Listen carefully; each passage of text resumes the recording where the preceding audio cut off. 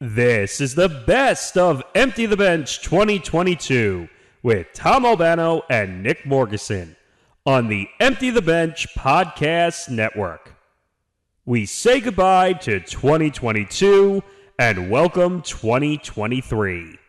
Happy New Year!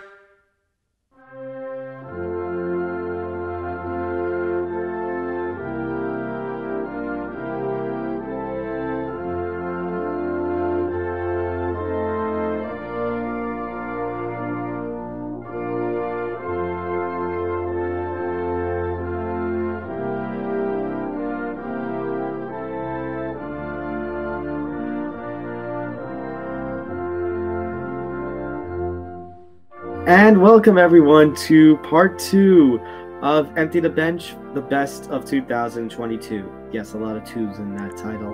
Tom Albano here along with Nick Morgasen, and we are this is basically going to be a continuation of last week's best stuff. So last week we were doing the first half of the year, looking at the best of sports stories that we've covered, and best segments of the show from January to June. This week, we're going to be covering the second half of the year. We're going to be looking at the top sports stories, top moments and discussions from the show from July all the way up to December, the current month, the end of the year. Yes, Nick Federa is not with us. We will address the situation with Nick Federa in the near future. However, we are just going to focus here on the best of with 2022 and looking back on, like I said, the rest of this year, and then at the end saying goodbye to 2022 and hello to 2023. Yeah, as I've said many times when we've done these best ofs over the years, the second half usually has the better stories, and usually that has to do with some of the sports that are played in the second half of the year. We get a lot of the headlines differently. You have NFL, you have NBA, MLB's done, so you're not getting those headlines. You got more of those in the first half. So the start of the NBA season, the start of the NHL season, the postseason of the Major League Baseball. Yeah, and I was looking through the different stories. There's a lot of months. Like last week's thing had a couple of months that had a lot. This half of the year, quite a few months have a lot of stories to them. December, basically every story that we covered in December is going to have a segment. Yeah, I've said this to Tom. I've said this to many people on our network. This usually doesn't happen where in December you're getting the biggest and best or baddest stories of the year. And when I look at our December month, just in general, and I know we'll obviously get to it towards the end of this, but just between MLB free agency, Grant Wall, Brittany Griner alone, that could be a full month's worth of stories right there. Yeah, it's nuts how the end of the year just seemed to be one hit after another, and the hits still haven't stopped even when we're on our break. I mean, we're going to have headlines. I think you might have coined this line. We're going to have headlines that were left over in 2022 heading into the beginning of 2023. Yeah, it's going to end up being like, I don't know. It's going to feel like a 2 or 3 hour long edition of Sports Center by the time we're done with our first episode. I mean, let's put it this way. At least we're not a repeat edition that they re-air 5 million times a day. Yeah, and the overnight hours that you put on when you can't sleep. God, I miss the overnight Sports Centers when they were actually live. I mean, now they only do like West Coast all the way up to like 1 a.m. and then it's over basically. Oh, well. But let's have a look back now on some of the big stories of 2022. So, like last month, we're going to do these. I mean, last week we were going to do these in 2-month spans. So we're going to start things off with July and August. And July had quite a few stories that we're starting to trickle over. You know, that we made mention started in last week's show, May, June, and we're trickling over. So we still have Baker Mayfield storyline to talk about because in July he officially gets traded to the Panthers. We still have more about the Deshaun Watson. We still have more about the Nets and Kevin Durant, the trade request. We'll have more on Kyrie later on in this show, but focus on Kevin Durant and his trade request. It's all those were the big stories. But then July, you also had things like the Colorado Avalanche winning the Stanley Cup, their first Stanley Cup in about 20 years or so. Rudy Gobert getting traded as the Jazz trade off their parts, and a take from us that kind of didn't live on to its hype. Yeah, as they find themselves currently at 9th, 10th place in their conference. I mean, what's weird about that story is Rudy Gobert was not happy. Donovan Mitchell, and he's another one we'll get to, both in Utah. The Knicks, you're right. Right. So Utah was was a good team with two great all-stars, Gobert and Mitchell, but they would get to the playoffs. They were a 1 seed 1 year, and they just don't win. They never won. They were never able to get over the hump. And then they basically said, well, I'm going to blow it up. And that's what they did. And now, ironically, Utah is playing better, if you could say that, which I didn't expect. And Minnesota's in 10th, and I don't know, as we speak. And the Knicks, I don't know. Where are they? The freezing cold take was our take on the Timberwolves. That's right. So we'll probably be looking at us. As for the Knicks and where they stand in the conference, I think they're 5th. They are 6th in the Eastern Conference. They are one of the hottest teams in the NBA right now. It's nuts. And Utah's in 7th. So Utah's in 7th, and the Timberwolves are in 10th. Yeah. And they acquired the star. Go figure. Just looking at some of the other headlines as well. You had brought up Baker Mayfield. By the way, I would take Baker Mayfield over Zach Wilson at this point. That's how desperate I am for a quarterback change. I know that's saying a lot considering I don't like Baker either. And that stupid take he had on that podcast of his friends sitting on that couch. I don't know. Donovan Mitchell thing that you talked about. July was also the month where Vince McMahon officially stepped down as World Wrestling Entertainment Chairman or WWE Chairman. Again, I'm not the biggest WWE fan, but it doesn't take a rocket scientist to know what Vince McMahon is about and the horrible reputation that has followed him over the years. And now, and I think we did an update to the story that there was even more hush money scandals that came out behind it. Yeah, and now one of the last stories we did in December was that Vince McMahon is looking to get back into WWE. It's not on this best of, but is one of the last things that we talked about. But you know what is on this best of, Nick? Do you remember the homework clause in Kyler Murray's contract? Oh, how could you not? It made news headlines for a week or 2 weeks. It took a week, and then they removed it. I mean, a mockery. I've never heard of such a clause. Like, I've heard of incentives. I've heard of, like in baseball, they do these clauses, like where if you get to a certain amount of at-bats, then your next year's contract kicks in, or if you win one of the accolades at the end of the year, MVP, Cy Young Award, you get a bonus. I've never heard of a homework clause. You just expect a quarterback, especially if you're starting quarterback, to do your homework on teams coming in. Yeah. I mean, the Cardinals just did not play up to their expectations. Whether, regardless of if Murray was the starting quarterback or not, regardless if they had DeAndre Hopkins or not, this was just an overall disastrous year for the Cardinals. I mean, and then they lost Kyler Murray for the rest of the year. Yeah. That's $46 million down the drain, by the way, too. As for August, I think one of the bigger, obviously we still had more Kevin Durant stuff. He chose to remain with the Nets. The Knicks, meanwhile, just signed RJ Barrett an extension rather than trade him for Donovan Mitchell. All the trade deadline stuff in baseball, where the Padres acquired Juan Soto. The Angels decided to stick with Shohei Ohtani. You had the Sue L. Robinson decision coming down in the Deshaun Watson situation.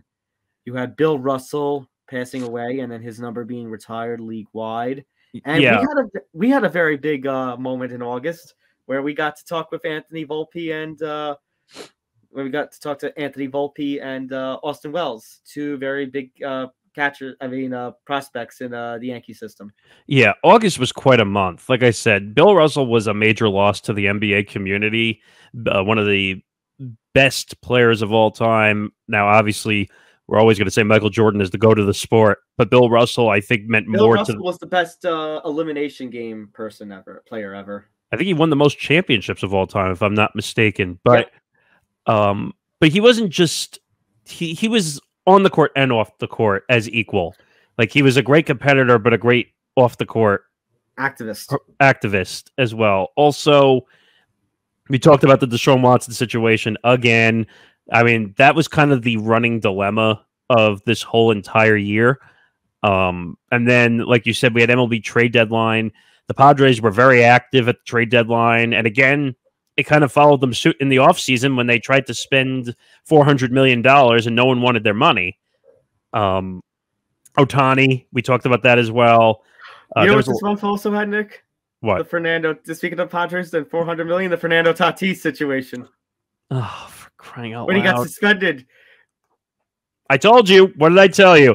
I know it might have been a dumb take at the time, but it ended up working in my favor after all that. Yeah, but you know what? They still can't get any forgiveness of the contract, so they'll still owe him all that money over a significant amount of years. So they're screwed either way. Unless they can prove that he was being negligent, then you're right. They're going to be stuck with that ridiculous, like $300+ million contract.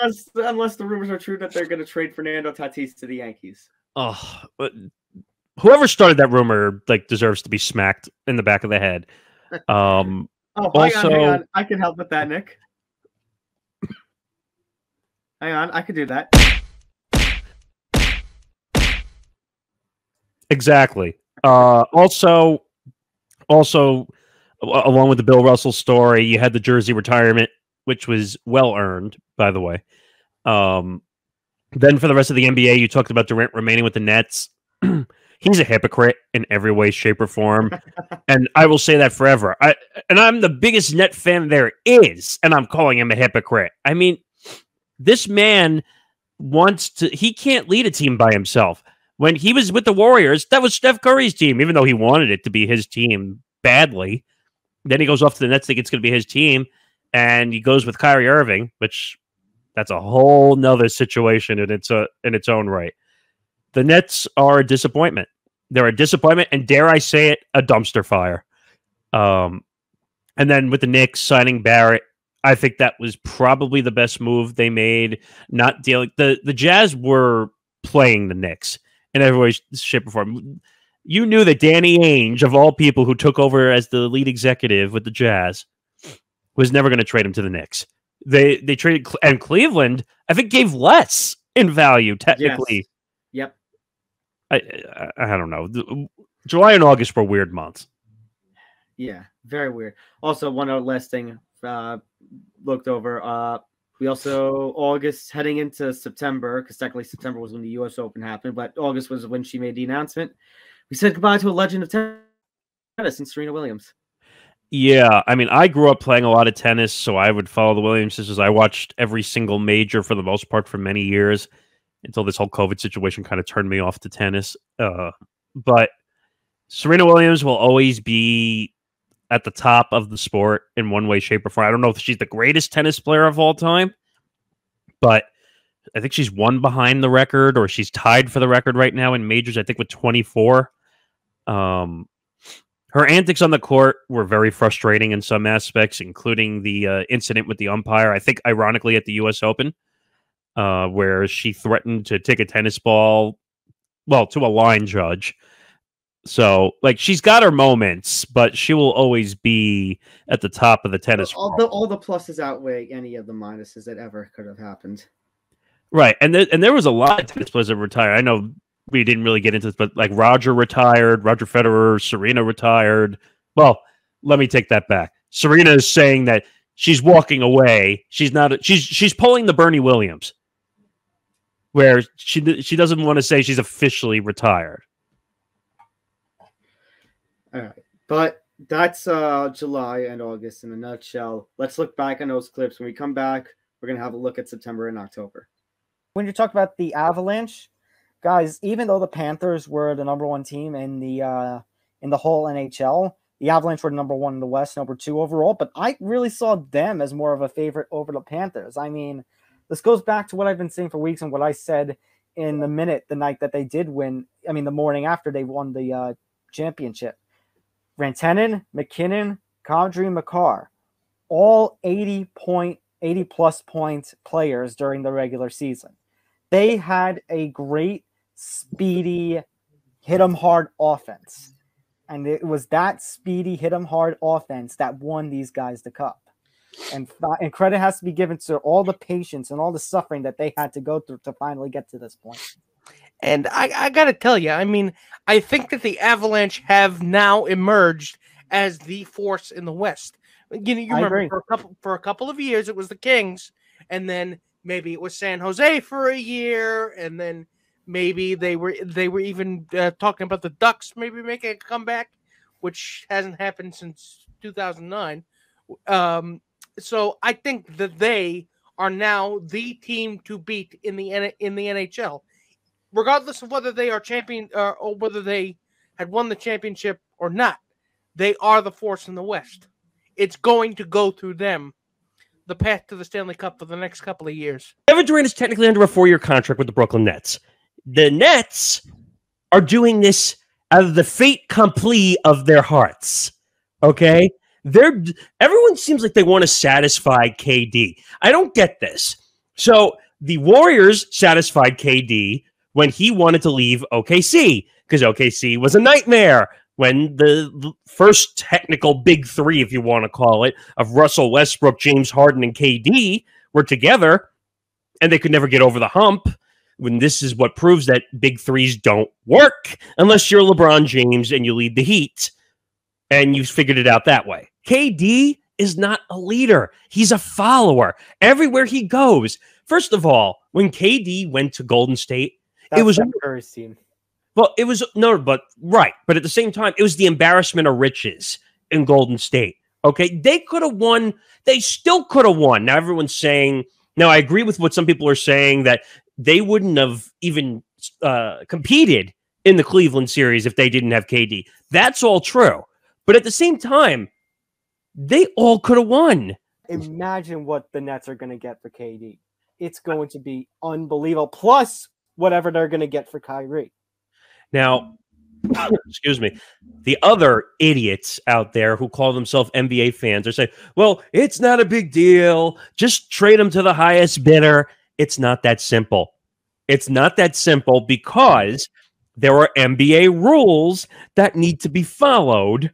And for some reason, I think the NBA is the most complicated when it comes to salary and trade demands. The Timberwolves, now I get why they did it because now you have KAT, Karl Anthony Towns, and Rudy Gobert. Now, usually it's not two big men who team up to be on a team. That was kind of confusing to me. But Minnesota is a massive contender now in a big way. Oh, the balance shifted. and but I don't understand why Utah thought that this was a good idea. Because one, they couldn't afford both guys. They can't. They have two big guys there. They can't afford them. And two, Rudy Gobert is a headache and an ego guy in the locker room. Oh, why does it always seem that every time we talk about the NBA, it's always somebody's ego? Now, Donovan Mitchell is a way better offensive player. This was a group therapy session for Bond villains, for God's sake. It is. That's what it feels like. But like I said, Donovan Mitchell is 1,000 times the offensive player that Rudy Gobert is. Now, I know he won Defensive Player of the Year and he blocks shots and all that stuff, but he's not an offensive player. I don't understand this haul that Minnesota gave up to Utah to get Rudy Gobert. Just look at the list. And they even gave up the number 22 overall pick they had in the draft this year. And look at the amount of picks. So at a certain amount of time, I think it's pretty obvious that crazy is going around in the in the NBA because craziness. Yeah, because either owners have lost their minds, players have lost their minds, or maybe it's a combination of both. No, in the NBA, first of all, it's different than the NFL. The NBA, most of the league competes, except for teams like maybe Sacramento.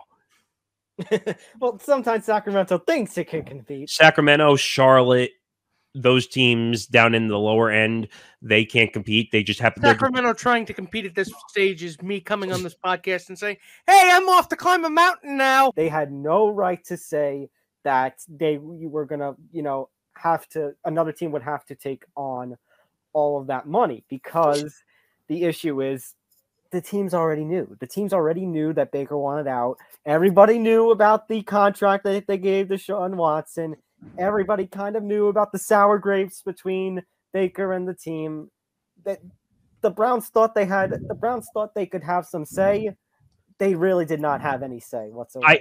Believe it or not, I actually don't think that I was wrong. I actually think that the Browns are just being the Browns, and they just said, you know what?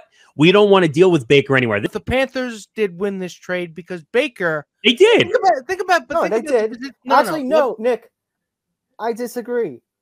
But wait, listen. I disagree. Either team won this trade. The Panthers won, but I think there's a bigger winner than the Panthers. Yeah. I think there's a bigger winner.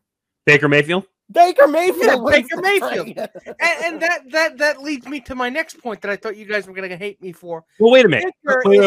Wait. Before you go there, I just want to say I agree with you, Nick. I think the Panthers won this in a landslide. I think they won this because they're not paying most of the contract. Yeah, everything else is gravy. And they did what you're supposed to do in a trade. They upgraded their position. Think about it. But they did. But Baker Mayfield's better than Sam Darnold. He's better than Corral's still a rookie. Baker's basically going to be grooming him for next year. But he's not the starter yet. It's a competition. Correct. But all you had to do was give up a 5th round pick. Well, this is the Browns saying to Baker Mayfield, turning down $440 million, the biggest contract. Wait a minute. The biggest contract in MLB history, bigger than A-Rod's contract. And you know what? I respect him for it. I don't. I do, because he wants to go to a contender. He does not want to happen to him what happened to Bryce Harper, where he's stuck, millions and millions of dollars, one of the highest paid players in the sport, and he isn't competing on a championship team. Same goes for Mike Trout. I'm going to double down a claim, guys. Remember we were talking about Judge weeks ago, having this little fight, and I said, you know what, Mike Trout and Bryce Harper kind of ruined baseball a little bit. I'm going to double down on that. I think they've ruined the game. And they've ruined it. That's why you're seeing guys chase after the money more, because those two set the precedent. I mean, don't throw tomatoes at me, but I think Mike Trout is a bust. I wouldn't go as far as say a bust. He's going to be a Hall of Famer, but yeah, he's going to. Yeah, it's like. But unless he gets traded, I will give you that. Unless he gets traded, he's going to win 0 world championships. Well, yeah, he's going to do amazing things, but no one's ever going to hear about it outside of Los Angeles. What does Mike Trout have? He hasn't even been to a World Series because he's never gotten the chance. But because baseball is not a one-man sport. Correct. No, he's actually correct. And well, we're going to touch on the Angels in just a little bit over some new rumors that have been developing as of late, but. Again, I kind of respect Juan Soto for doing this because he's saying it's not all about the money. Now, you are correct. Will this actually come to fruition, a trade? It seems like it has to, because if you're turning down this, then what's it going to take from this organization? However, you do bring up a point with KD, the KD comparison, that what are the Nationals going to ask for? Because they're going to ask for a lot. I would assume they have to ask for major league ready talents and top prospects in the system. This is guilty written all over it. And if the NFL and Sue Robinson, who now makes me think she's the dumbest person in all of judgment, that she's going to let this fall on the wayside of 2 to 8 games, it makes me question the NFL hierarchy as a whole. Nope. Nick, you guys are going to hate me then. Because guess what? With this, congratulations, NFL, you lose. You lose. Yeah. What did we say was going to happen? The NFL's lack of discipline, the lack of taking a stand against all these different crime, against all these different allegations and all these different controversies that the owners have embroiled themselves in, from Jerry Jones to Robert Kraft getting a feel in the massage parlor and participating in what's not funny, sex trafficking. Well, right. And going all the way back to 2014 with Ray Rice. Congratulations. Everything has now come back to bite you in the ass. And guess what? If Deshaun doesn't get a year, guys, you're going to hate me for this. Oh, fucking well. You did this. Yeah, but that's the insidious thing about these decisions, because you don't think about it at the time. God knows I didn't, but these things set precedent. They do, especially if you're thinking about it from a legal standpoint. And these things, it's going to come back and bite you. If you want, no. If you want Deshaun to get the 1-year suspension, Roger Goodell should come out at this very minute and announce Dan Snyder is banned from the National Football. It's never going to happen. And we don't know. It's never going to happen. Then guess what, Nick? You're going to have to settle for the shit of Deshaun Watson getting 4 games. I'm sorry. Again, because it's. I feel bad, and I don't want anybody to take it wrong. I feel bad for the women, but guess what? That's life. The NFL really doesn't care about them. I was going to say, don't blame blame Deshaun, but don't fully blame him. Look at your commissioner. Well, exactly. Thank you. I was waiting for that. Well, but again, who exactly? We know who Roger Goodell is actually protecting. We know who he's actually acting as the bulletproof vest for. Utah is not a free agent destination. Can you agree with me on that? It's not. Yeah, that's fair. Okay, so the only way Utah can really do anything is through the draft and making trades. Okay, so that Rudy Gobert trade, to this day, my jaw dropped with the amount that returned in that trade. I think more is going to get returned in a Donovan Mitchell trade than a Rudy Gobert trade. I mean, I think the Knicks, I think Dolan is itching to pull the trigger on this one. I say Dolan because he's actually the one in charge. It's not what's his name? What, Leon Rose? Leon Rose. It's not actually Leon Rose in charge of things. It's First of all, the man behind the curtain is actually Guitar Jimmy Dolan. First of all, if I'm doing this trade, I would tell James Dolan, stay the fuck away from any trade negotiations I'm making. Oh, that's number one. That ship sailed a long time ago.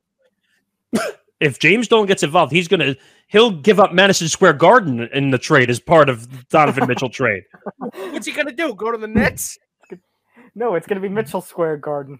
It's good. You're right. See, the irony is, I think his father works for the Mets organization, if I'm not mistaken.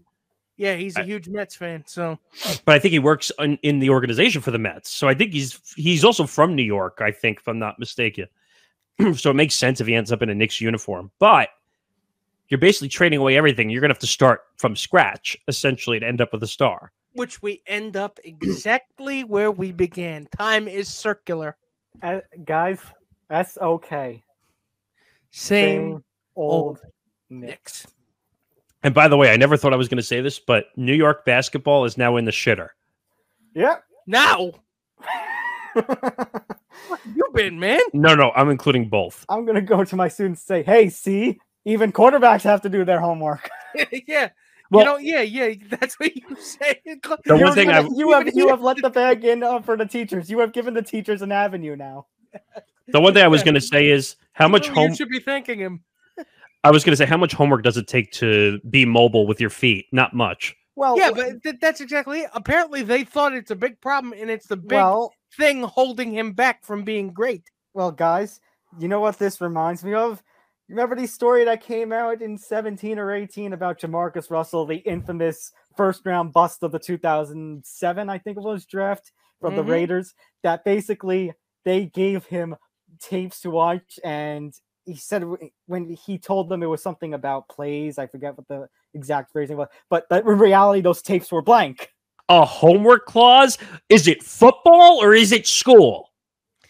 Yes. Apparently, they had to turn football into school for him to be considered great in their eyes. Well, let me ask you something. If Kyler Murray was not there right now, what would the Cardinals be?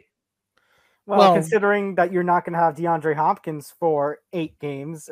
6 games. 6, yeah. 6 games. Backwards. Not too much. So let's put it this way. Kyler Murray had a little leverage in this situation. Whether the Cardinals are willing to admit that or not is a whole different issue. Is he worth $46 million a year? Hell no. Well, remember, you talk about leverage, though. The team did kind of try to make it up to him by getting Marquise Hollywood Brown from the Ravens, who actually is going to be starting training camp on the NFI list. Right. And see, the whole thing is he's not worth 46 million, but here's how the NFL works. And most people who are fans don't get this. Either you're a yes or a no team. And what I mean by yes or no team is either you have a quarterback that you can compete with, or you don't have a quarterback and you fail and you go 3-14 and you miss the playoffs. Minnesota with Kirk Cousins. Is Kirk Cousins the best option? No. But does Kirk Cousins get to the playoffs every year? Yes. Not every year. Almost every year. Remember what he did after that first Wall Street Journal? He basically came out on SmackDown, had that very weird, unnecessary appearance, went backstage, said, fuck him. Vince is not the kind of guy to just go away. This is our answer to what caused him to just go run away. And here it is. Because Vince, I think, finally realizes that if he stays around, it's just going to cause more trouble for his company. I think Vince kind of willingly pissed it away, though, because, again, we as a collective, I'm saying, have kind of looked the other way at all the crazy, immoral shit that he's done over the past 30 years. Again, it's like what I said a couple weeks ago. Because of Vince the character, like I said. Not just him, but because it's wrestling. It's silly. It's wrestling. It's silly. Who cares about wrestling? And again, I will make my point like I did a couple weeks ago. I don't care if it's a character or not. It's still serious what's going on here. Absolutely. Oh, yeah, it's absolutely serious. That's my point.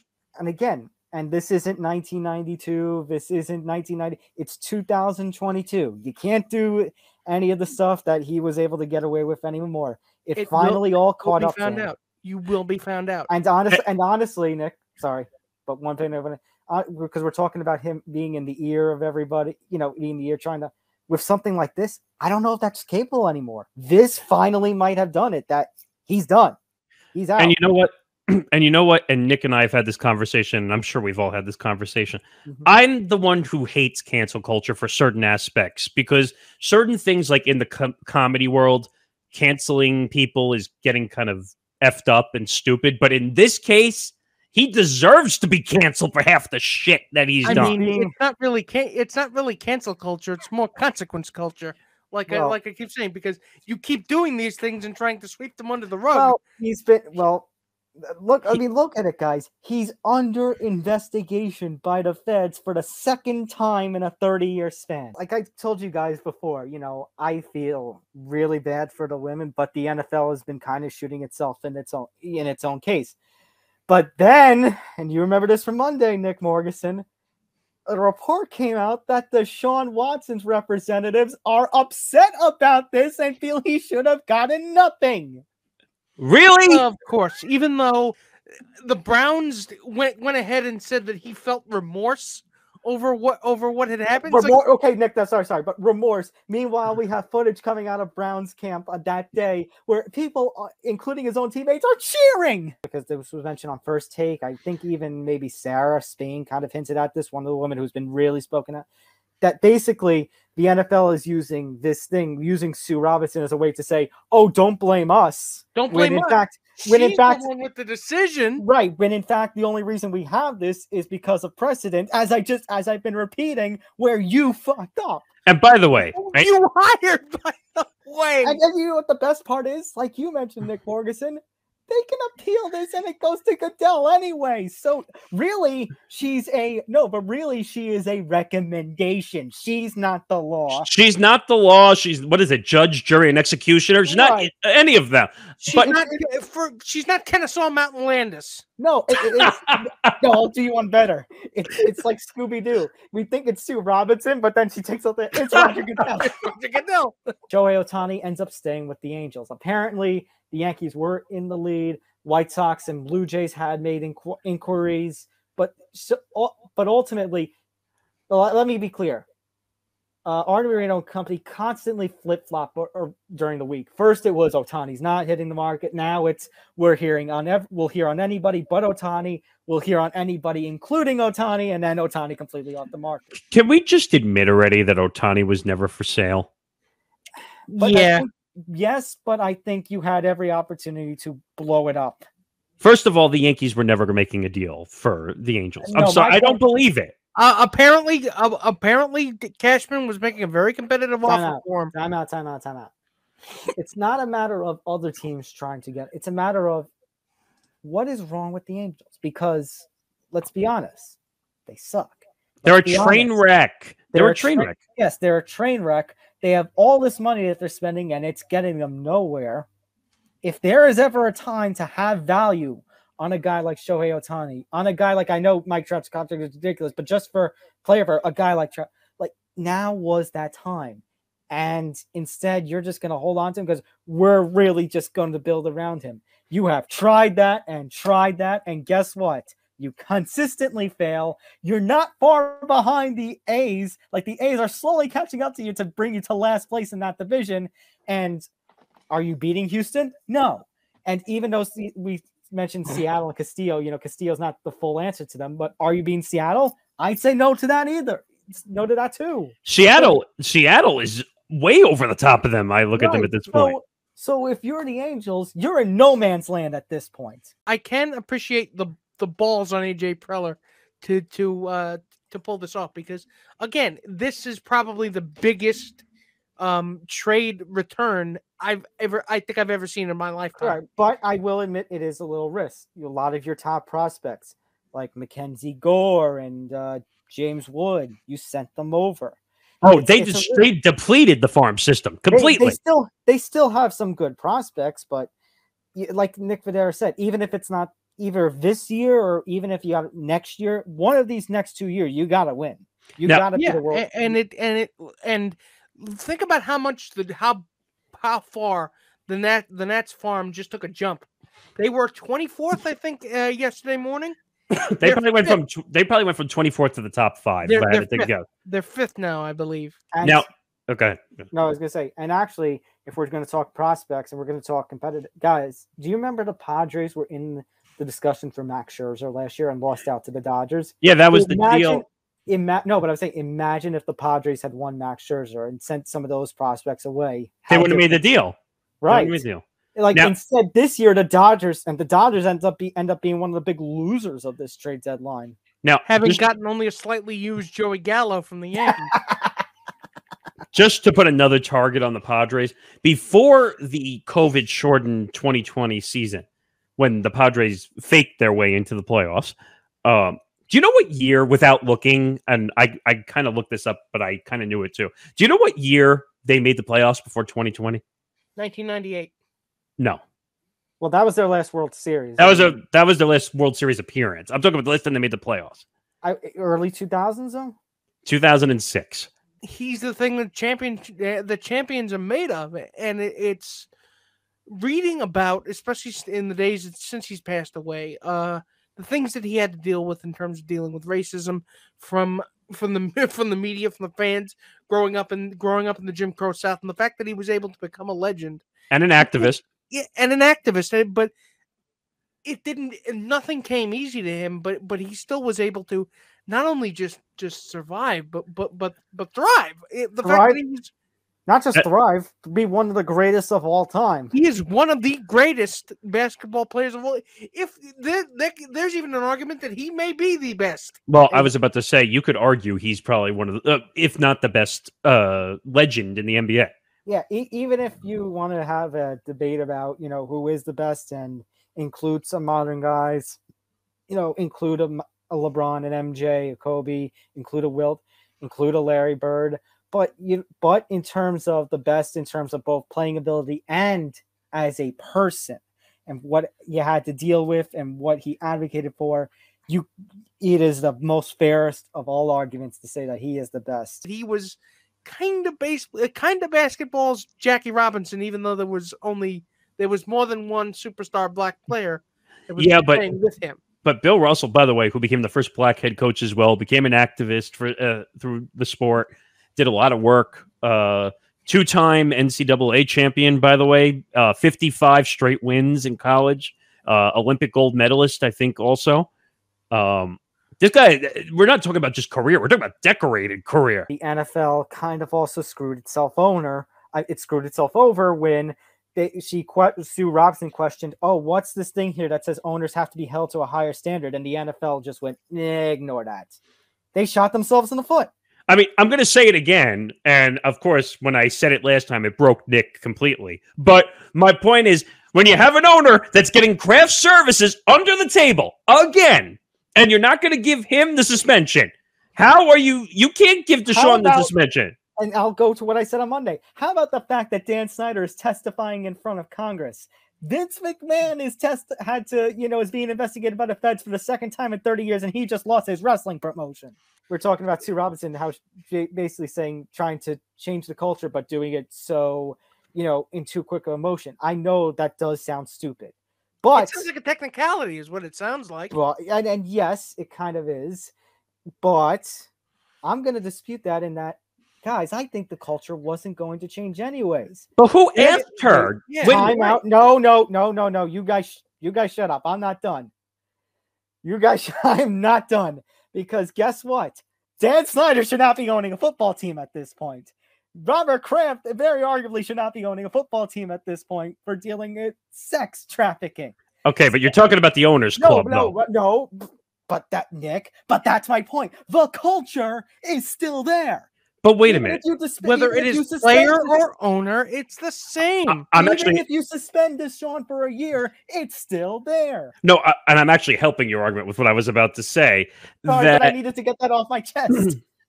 Who asked Sue L. Robinson to change the culture of the NFL? That's not the job she was there to be doing. Yeah, that's not what she was intending to do. And it seems like the only excuse she didn't bring out a heavier sentence is because he didn't do it. They didn't do it through quote unquote official but no, do it by the book. Roger says the evidence supports that, the NFL's desire for the 1 year plus suspension and hefty fine, which leads me to that. Let's say Harvey is going to give the 1+ year suspension and a hefty fine. But what about the one you put out before before this recording? You put out something about Jeff Legwold via Adam Schefter that there's, quote, predatory behavior and egregious. That's what I mean about the evidence. That's what I mean by the evidence. If that's the case, oh God, this case is going to drive me to drink. You know why? You know why? Because again, after all the screw-ups the NFL have had, from Ray Rice to Greg Hardy to the current situation with the owners, they took Sue L. Robinson essentially as a blame deflector, as a shield, you could say. Oh, brother, and this guy stinks. I know we went through the pomp and circumstance of bringing you here, but you know what? We're just going to disregard everything you said because we didn't have the balls to actually create a punishment policy that was worth a also wait a minute. Guys, yeah. Sorry. But we're also forgetting something in the constant weeks we've been talking about this. They only brought 5 cases, 5 of the women to Sue L. Robinson. And one of them, actually, the case was thrown out. So just 4 women. What about the other 20? Because they don't care. The NFL, and by the way, people forget this as well. Roger Goodell is a lawyer. A lawyer. But again, they spent so much time trying to say, well, there's nothing we can do, and now all of a sudden you want to act like Johnny Law, when again like I keep saying, you spent the better part of 15 years sticking your finger. Actually, no, you didn't stick your fingers in your ears. You put pencils in your ears, and then both thumbs were jammed up your ass. Talk about a female tennis legend who started in the 90s as a teenager, playing over 30+ years in an individual sport, which is tough to compete in. This is not a team sport where you get help. And even taking the early part of her career was she was with her sister, and the fact that they were both able to do what they did, and they both were able to carve out an identity that was unique for the both of them. But I wouldn't. Wait a minute. I think you're being a little too small about it. Not carving out an identity, knocking through the door and creating an identity that's never been seen before. Yeah, redefining the boundaries of what's possible in in tennis, not even women's tennis, in tennis, period. A lot of people have been saying like she's kind of moved on, and she said it in the Vogue magazine piece, not a sports entity, not ESPN, not Fox, not SI, Vogue. That was confusing to me. Please tell me you thought that was confusing. It was confusing, but you know what? These things are. That's tennis. That's tennis for you. I was gonna say, I think part of that's also just how much of a star she has become. That the Williams sisters kind of go past tennis. Like, we'll talk about Conor McGregor later, but when I always say that Conor McGregor surpasses the UFC, the Williams sisters kind of surpass tennis. They are in the mainstream. Yes, they were always tennis stars, like we were saying, but they have kind of surpassed it. Talking about prospects and top prospects and the title. Sometimes the pressure that will come to it in terms of getting you guys performing in the minors, getting you guys up to the bigs. Do you feel sometimes the pressure will worry you? Does the pressure of being a top prospect worry you at times, or is it something you don't tend to think about? Yeah, I don't necessarily think of it that much, just because, while it's nice for people on the outside to consider you a top prospect, it's not something that I necessarily ever work towards. I work towards being on the Yankees and helping them win World Series. And I just feel like there's a long way to go for me to get to that place and get to where I want to go. So regardless of what anyone thinks on the outside, the work never really stops. And there's a long way to go for not just me, but every single guy on our team, because that's everyone's goal. No one's goal is to just be a top prospect.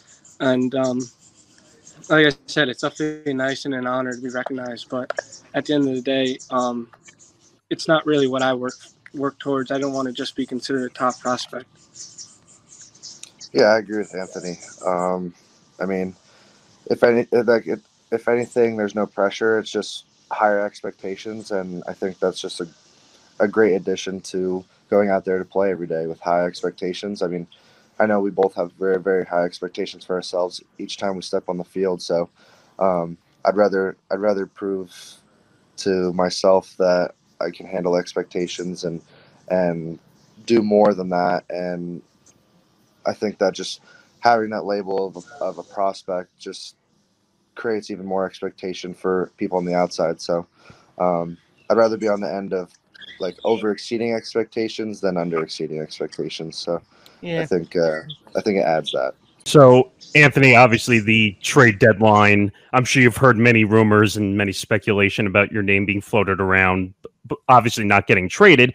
But did the thought of potentially being traded at this past trade deadline, especially if the Yankees were looking at a Soto or an Ohtani, what crossed your mind during the trade deadline rumors?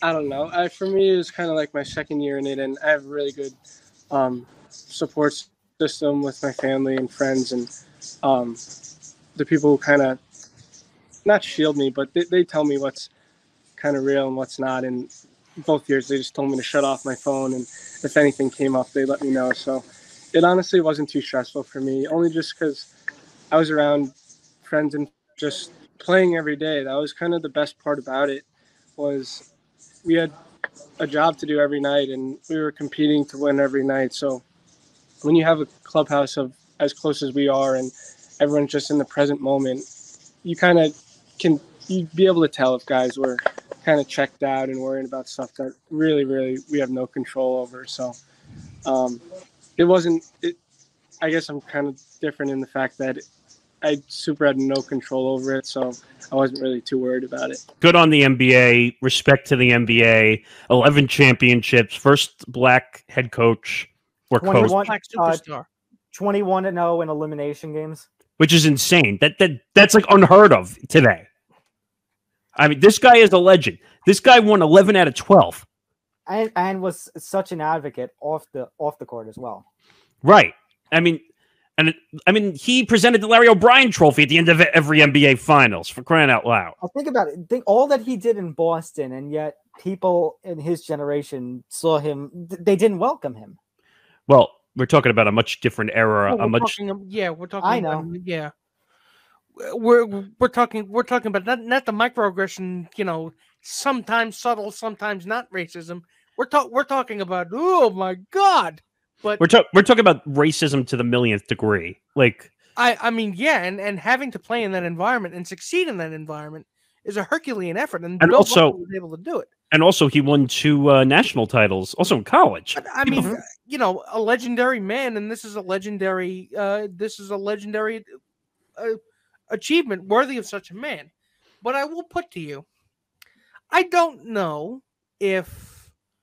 See, there are very few other players that I think could be, because I think they're not only retiring because of what he did on the court, it's what he did off it.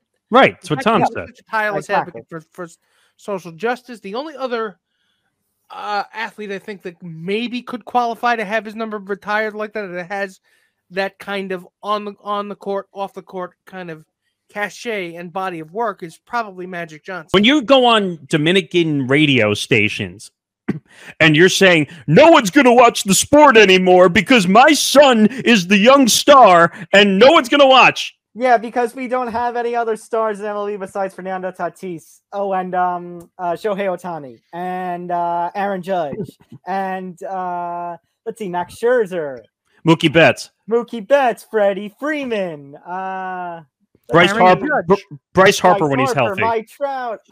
Can I go on? I mean, let's put it this way. His father is acting so delusional right now. Now, I get it because he's defending his own son, and I understand it, and there's $340 million on the table. But when your child is wrong, maybe it sounds rich coming from me not having a kid, but when your child is wrong, you tell them that they're wrong. Now, we can have this debate all we want about the Hall of Fame, the fact that David Ortiz is somehow in the Hall of Fame, despite the fact there's no A-Rod or Bonds or Clemens. We can have that debate till the cows come home. But my point is the fact that Fernando Tatis Jr. tested positive PEDs and has had this kind of disastrous year. He at the age of 23, he's already determined that he's not going to be in the Hall of Fame ever.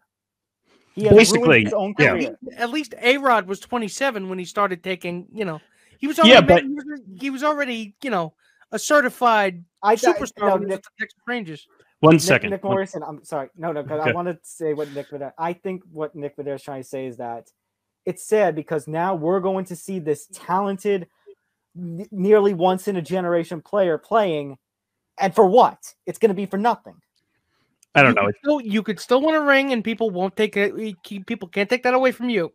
By the way, I don't know if I would technically consider him a one-generation talent as of yet. He hasn't played enough to be a one-generation talent. No, my point is he's a great talent. He's still got a high ceiling. That's what Tom is saying. But the one different... in other words, what I'm saying, Nick, is he's kind of destroyed his ceiling. He's now in force mode to be with the Brooklyn Nets roster. How do you go all of a sudden from saying, I'm pissed off, I'm going to cause a ruckus, which we reported last week, to... Right. I'm here. I'm going to listen to everybody. Steve Nash is my coach. Sean Marks is my GM. I'm here. Because they're all screwed. KD's screwed with his contract. They're screwed with the plays that they're locked into. Everybody's screwed at this point. So they're making the best of a situation. Now that KD is back, does that mean even with the Lakers giving LeBron the extension, putting up the 2 first-round picks for sale, do you see the Kyrie move still happening? It can't happen now because KD agreed to be back on the roster. So now you're going to want Kyrie there as a number 2. If KD was not there and you're basically fire sailing everything, then yeah, you do the trade. And I still don't, and I'll say this again, and I said this to both of you, the Lakers are going to bail out the Nets with 2 first-round picks to take Kyrie Irving? Now, Nick Federo is not here this week, made a great joke. Maybe LeBron is enticing him with an acting gig for Space Jam 3. I don't see how this would work at the moment, first of all, getting Mitchell, because the Jazz basically came out and said that they wanted RJ Barrett. So now you basically tabled that. By the way, just because the Knicks wanted to look like they were the winners in this whole situation, Leon Rose came out and put a this past Monday deadline, on making the trade being done. Now, we've seen in sports where deadlines are put in place and things still happen. Hi, Rob Manfred. Do you know who the last number 1 first round pick the Knicks signed? Who? Charlie Ward. Alan Hahn reported yesterday on a realistic package for Mitchell. He says he told Michael Kay show Fournier, Grimes, 5 picks, and of those picks, 3 or 4 would be unprotected. Believe it or not, that's not a bad deal for the Knicks. I would do it. If that is true, you make that deal. Hell.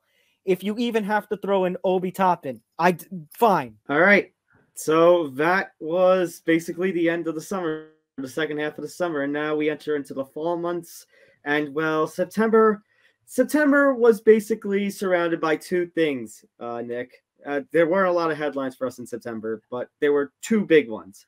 One being the off-the-court situations in the NBA, one being Robert Sarver, the other being Ime Udoka, and then the punt god, Matt Araiza, who had his moment in the sun in the preseason and then had some very serious sexual misconduct, rape allegations against him. Yeah, I mean, these headlines, we had to break these down for a while. If I remember correctly, we literally broke down the Araiza story like a news story. Essentially, we broke multiple angles of it. And actually, multiple of those angles are mentioned here about how San Diego State, how it was reported the previous year, and then it just conveniently nobody at San Diego State even knew about it. So it's like, how did San Diego State manage to hide it for 9-10 months, close to a year? You were animate about it. I remember it. So was I. I mean, the weird thing about this story is, well, I don't know what happened. Do you know what happened? Do you know what happened? No? Well, I guess it didn't happen then. Thanks, administration, for trying to sweep that under the rug. And the best part of this whole thing was that the school was basically playing coy, like, just, all right, well, we can't tell you exactly what happened. And then you had I think it was with the Bills, right? Yeah. In the preseason, and everyone was getting on. Well, was being positive about him because of his kicking ability, and then this whole story comes out, and then you have the alleged rape situation. This was at a frat house, if I'm not mistaken, right? Party.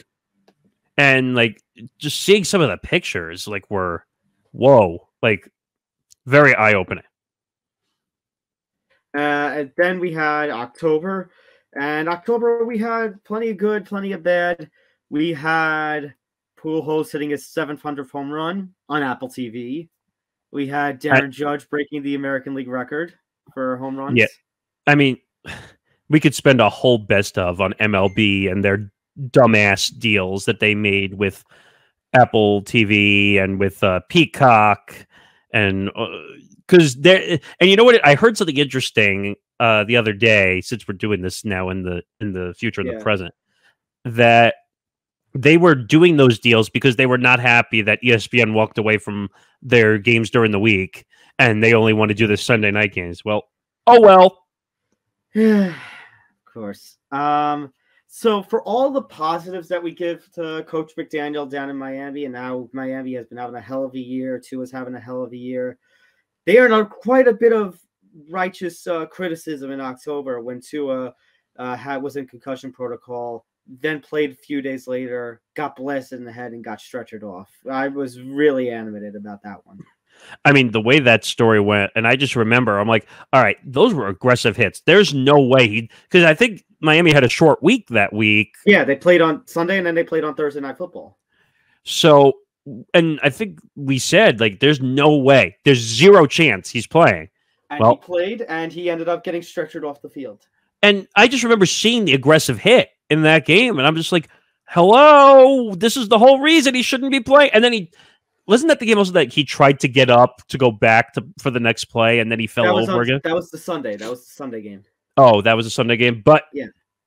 And then I just remember, but he got stretchered off in the second game. You're right. And people were like, now the NFLPA is getting involved in an investigation. And does the team need to be fined? Does the team need to be in trouble? Well, everything seems to be going well now that they're in probably going to get locked for a wild card spot unless they somehow catch the Bills. But probably no one's catching the Bills. Yeah.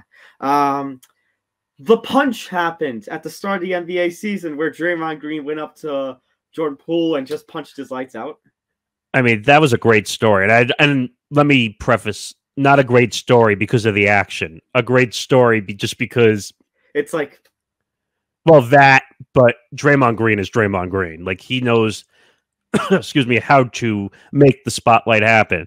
I mean, most people who know the podcast space, he's got his own podcast on the Volume Network, which is Colin Cowherd's podcast network. Yeah.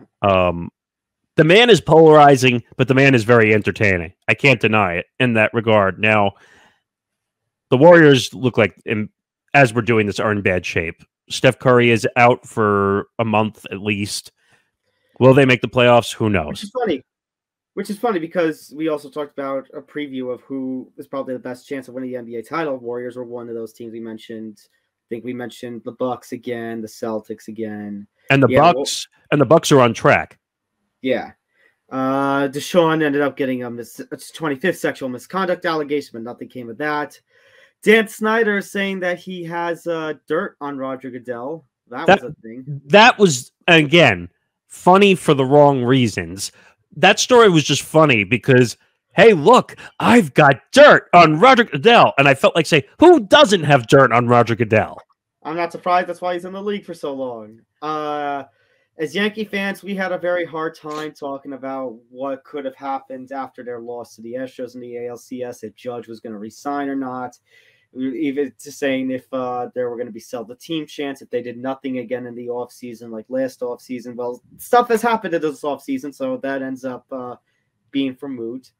And also, I'm kind of glad I'm mentioning this list, but Aaron Donald, Jaylen Brown cutting ties with Donda Sports after Kanye West controversial comments, which will lead us into a very hectic November and December afterwards. Well, and I'll finish this point off on the Donda Sports story that I guarantee you Aaron Donald and Jaylen Brown are thanking their lucky stars considering what has gone on with Kanye since going on Alex Jones's show, which somehow still exists on a website platform somewhere. I mean, when you can make Alex Jones draw drop, you probably have done something incredibly wrong. Kanye, I think that's a little too much. Huh? Wait, Alex Jones said that? I mean, that you know when you make Alex Jones like scuffle and be afraid that Kanye did something wrong. Yeah. All right. So go have a look at those clips. We'll see you after the break on the other side for the last couple of months of the year, which were very hectic. Raping somebody at 16 and 17 and 18 and 19 and 20 is still rape. Right. Yeah, maybe.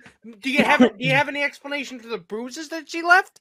Well, wait a minute. Because even if she was, I mean, do you have any explanation as to why that happened? Wait How a she second. got so hurt? Wait, time out. So when someone says no, that means no. No. Precisely, ladies and gentlemen. Well, precisely. Oh, God. All right. I really would love to know if that guy's soul started leaving. Well, he's but wait a minute. He's a lawyer. He doesn't have one. Wait. Wait a second. So he's saying that because she could have lied about her age, it led to a misperception. Yeah, because lying about your age is, the perfect punishment is rape. Just perfect. I'm sorry. You lied about your age, therefore you deserve it. I'm sorry, but Look at all the failure. It's really the fault of San Diego State, the university, that this happened in October, and we're just learning about this now. In that they don't take it seriously because their beloved football program that takes precedent over any woman's safety. Right. There's actually a CBS video from CBS San Diego. Nick Morgasen, you'll know the one that I'm talking about, where students are like, basically, what the hell? We're just finding out about this now. And actually, kind of like you implied, Nick Federa, maybe the Bills don't look good in that. Following the reports, it took 2 days for them to move on from. But how is everybody finding out so late? They're finding out after they drafted him. Everyone's finding out just now as the NFL season is about to start. This incident took place in October. You had about almost 2 months that you were sitting on this, and you just made your decision because, again, if it wasn't for the fact that this hit the news, Matt Araiza would still be on this team. Well, I'll go one step further, Nick, and I'll bring up the point that I made to you guys before.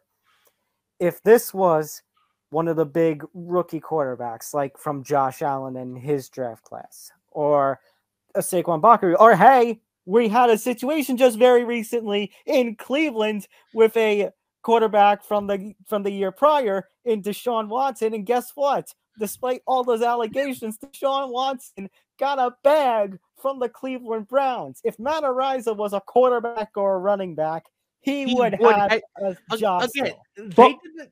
they did. Go ahead. I was just going to say, to go one step back to that story as well, think about what I said about the contract in year one with the Cleveland Browns. Obviously, the agent was not stupid when he made year one of that contract. Right.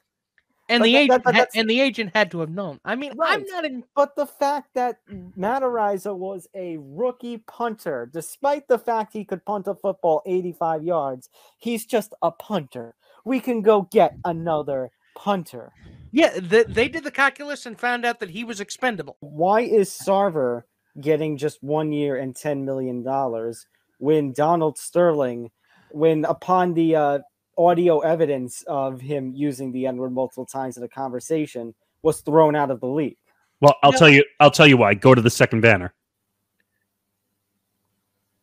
So Robert Sarver said the N-word, like you just said, at least 5 times when recounting statement of others, made sex-related inappropriate comments about physical appearance of females and other inappropriate situations that have gone on. So this is actually worse than the Donald Sterling situation. Donald Sterling was one situation with one woman.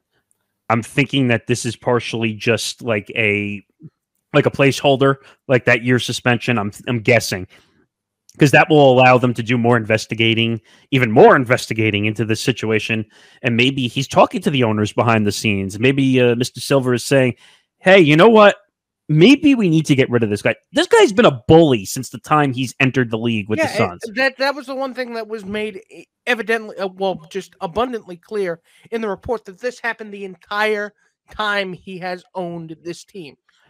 Systemic abuse for a very long time. You can't start a statement as a man of faith after you just dealt with misogynistic, racist behavior. You're going to tell me you're a man of faith? I mean, there's a lot of people who consider themselves men of faith that act in this way. Need I point you to most religious organizations in this country? No. Time out. After this whole thing, and by the way, apparently the investigation goes back a good 5 to 7 years now, they're saying. Exactly. So I don't want to hear a man of faith shit coming out of his mouth. But Robert Sarver is positioning himself as the victim, where cancel culture claims another victim. It's like, you're giving him probably close to $3 billion when everything is said and done. Yeah, he's canceled a lot, canceled all the way to the bank. Well, I was just going to say the irony is he's worried about being canceled, and he technically got canceled. But there is no cancel culture. He's getting $3 billion for his team. Okay, exactly. That's not being canceled. Wait. Here's the thing, and I totally understand where you're coming from, but it's his team. He's allowed to sell it and make the money back. Exactly, but you're not. But canceling him would involve taking money out of his pocket. Well, you can't do that. You can't do that. Unfortunately, you can't do that. I know, no, Nick, but that is Nick Federer's point, is that $3 billion. You know what I would do with $3 billion? You would never see my fat ass again. Welcome to the future. Yeah, because you're not going to teach a 70-year-old how to operate a smart TV. Okay, well, that goes. No. Sorry, Nick, but that goes to the point of the problem with MLB and the streaming services, because it goes back to what I've been constantly talking about. MLB's audience is generally older, but basically, MLB wants to be. You guys know that meme young and where hip. It's the MLB wants to be that meme with the old Steve guy. Buscemi. Yeah, Steve Buscemi, walking in with the skateboard, walking into the school. How do you do, fellow kids? Or how do you do, all the failure. That's what they want to be. That's why you have this stupid Apple TV deal. That's why you have these ridiculous rules like the Manfred Man and all of this. How many people? The problem is that's not an unattainable goal, but the head moron in charge is coming up with these cockamamie half-baked ideas. Wait a minute. Ideas, and good old Rob Manfred has just decided to just leak his brain juices all over everything. And you know what? You know what? I'm just going to say it now. It's not that there's a lack of ideas. It's that I like the good ideas. Suck. Wait a second. I'm going to say it now. Rob Manfred is below Gary Bettman when it comes to commissionership. Yes. Three things come to the forefront. A, this is probably the biggest put up or shut up in a contract year, betting on yourself kind of contract year for an athlete in any sport ever. Two, you could tell how much he was pressing to try and get this. And three, I think that this literally leaves no doubt as to who the American League MVP is. Triple Crown be damned, because he's probably not going to get that. But I could care less about the Triple Crown, though. As long as he gets the MVP, that's all I care. There's still going to be naysayers, though. I swear, if I see one or a group of people show up with Shohei Ohtani, I will go and punch them in the face myself. Nick, I think I would be shocked if you look at it, I would be shocked if Judge wins this award unanimously. I mean, he should win it unanimously. I think we're all in agreement there, but there's going to be a couple of voters that are going to come out and give first place votes for Shohei. There's no point. Shohei has nowhere near the offensive numbers that Aaron Judge has. No, I understand that. I think we're all in agreement about that, but there's going to be somebody. I mean, look, Derek Jeter wasn't a unanimous Hall of Famer. I mean, he should have been. I mean, it just happens. The independent doctor said that he passed, but apparently he did not pass. Yeah, because if he gets fired, then that goes to show you that maybe that he either missed a step or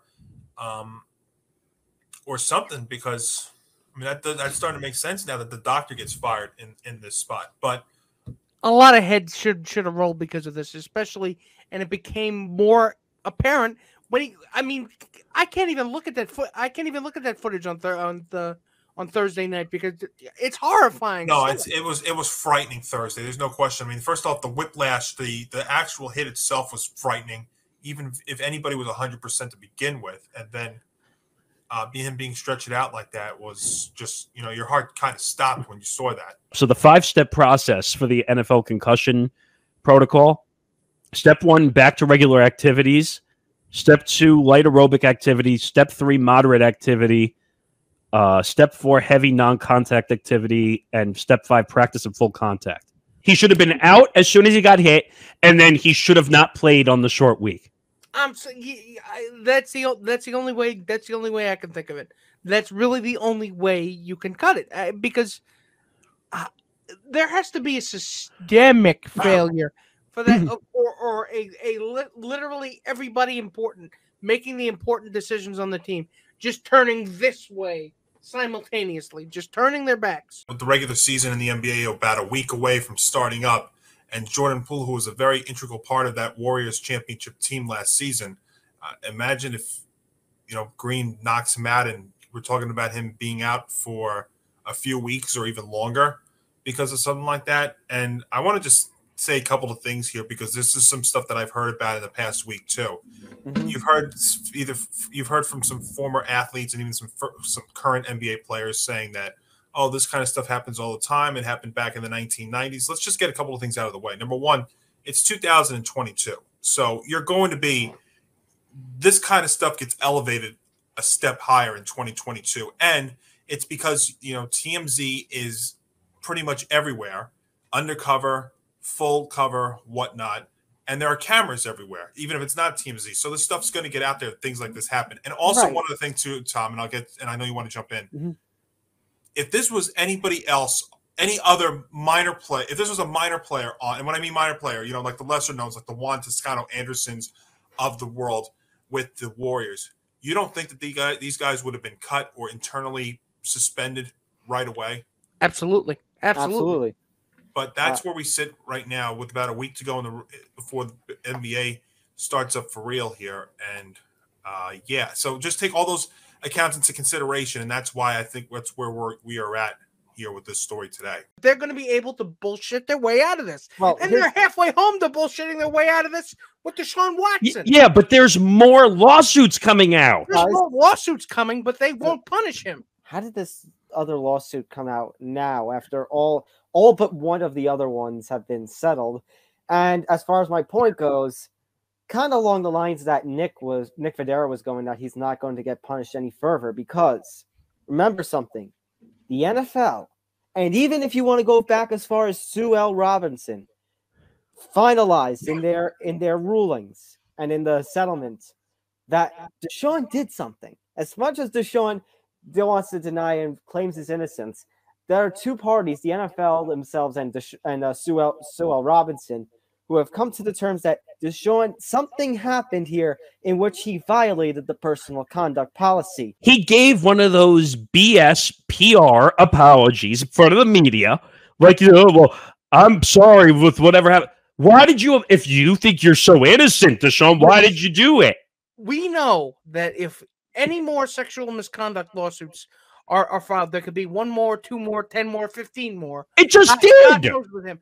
But the NFL is not going to want to discuss. Yeah, but Nick, they have put the mess in the dustpan, and they are lifting up the rug, and they are waiting to sweep it under. Jim Irsay's baggage is public. Yes, his inner demons are outward bound. So. He got drunk in public. He got a DUI. He got suspended. He got fined. So what in God's name could he be hiding? Who knows? But Jim Irsay has his demons, but not because of dumb things like Daniel Snyder. He just has his demons because of vices. Addiction and alcoholism. Right. Is anybody else morbidly curious about what exactly kind of dirt it is? Of course. Of course. Everybody wants to know. And I think Nick is more interested in what the blackmail is on Roger Goodell than it is on the owners. Oh, I could let my imagination run for a gentlemen. We're going to find out Roger Goodell's secret fetish. Yes. Oh God! Don't say that. It's probably nothing to do with duct tape, super glue, and boxing gloves. Oh, so you mean domestic violence hearings that he goes through every other week? Look, I'm not saying he actually shows up to that hearing in his underpants with eating a huge tub of popcorn, but I'm not saying that. I'm sorry, Tom, but he doesn't know how to handle his domestic violence hearings. Are you comparing him to that GIF of Michael Jackson from the Thriller video where he eats the popcorn? Pretty much. Can we admit that letter? Now, this was the updated part of this story. The letter was ridiculous. They are going to be a great team. Jordan Poole will be fine. Draymond Green's an idiot, but we know he's not going anywhere. Draymond Green's an idiot for punching people, but we know he's not going to get suspended by the NBA because the NBA is not going to investigate anything. Thank you. Yes.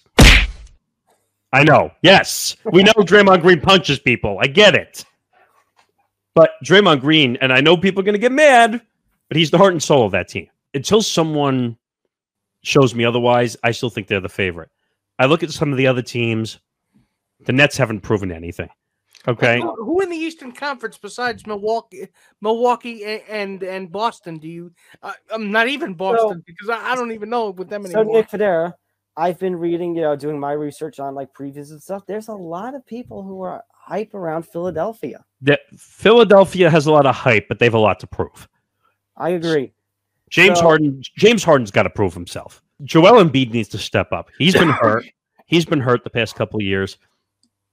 This team has a lot of hype. Tobias Harris is another guy who got a large contract, needs to play better. You don't have to worry about the black cloud of Ben Simmons being on this roster anymore. No, that's the Nets' problem. Because the black cloud has settled over your team. Kanye's been going after black women and a lot of other dark-skinned black women for years. He's been saying terrible things, but nobody paid attention because Kanye the genius. His bipolar disorder gives him superpowers somehow. Well, he thinks he's him a genius. Not that this is but he's literally repeating blood libel. Not that he's not this is a conspiracy theory that dates back to the Middle fucking Ages, and you're sticking by him. By the way, not that this is a political show. The man thought he was going to be running for president, for crying out loud. Ended up being a right-wing nut job up anyway. I said this to Nick on Beyond, and I'll say it quickly here. Everybody gave him the benefit of the doubt because Kanye the genius, remember? Well, he's not crazy. He's just smart like a fox. No, he's not. And by the way, I'll say it again quickly. That's not what I'm saying. That's what they thought. But wait, everyone's using him as a prop. Okay, everyone is using him as a prop because they know he screams and he yells. Yes, they're taking advantage of a man who clearly is in a mental health crisis. he Wait, believes what? Kanye believes even through this. I'd say this might be a bit of a joke, but through this worst of times, this PR nightmare, that which does not kill him makes him stronger.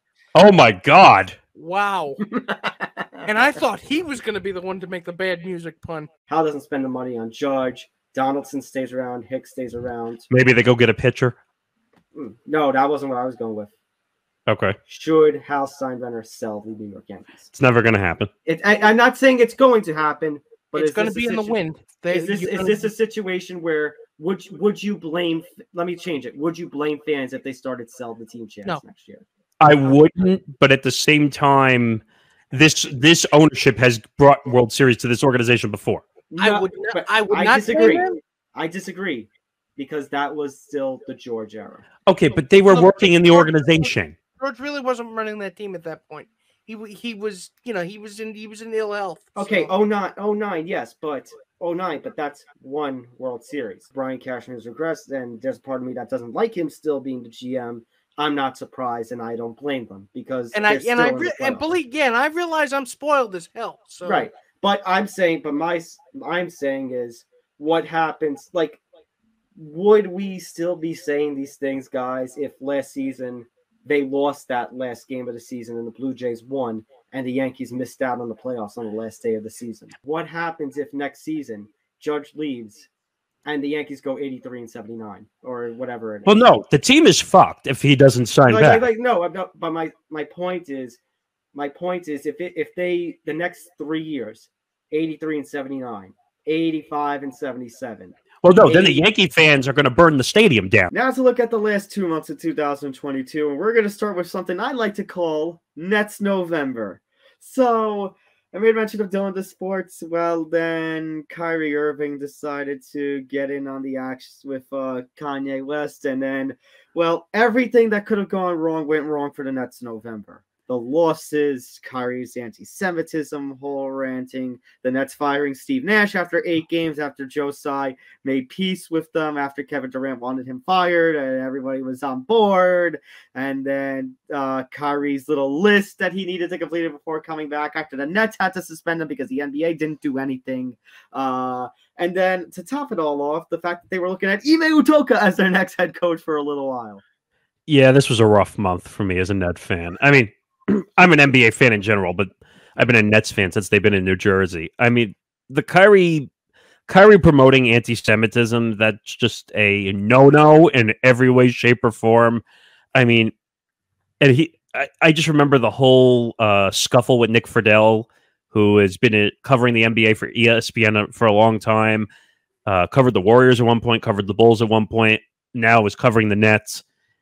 And he's just trying to ask him a simple question. Why are you promoting a anti-Semitic movie on your social media platforms? And what did he say? He basically is like, move on. You're taking away from you're devaluing me as a person. Oh, dehumanizing. Dehumanizing, yes. That was, and I hate to say that, but I laughed at that. You're saying that we're dehumanizing you? That's what you're going to say? When you're dehumanizing a whole race? Yeah. Right. Good. And then also on top of that, like you said, Steve Nash was fired.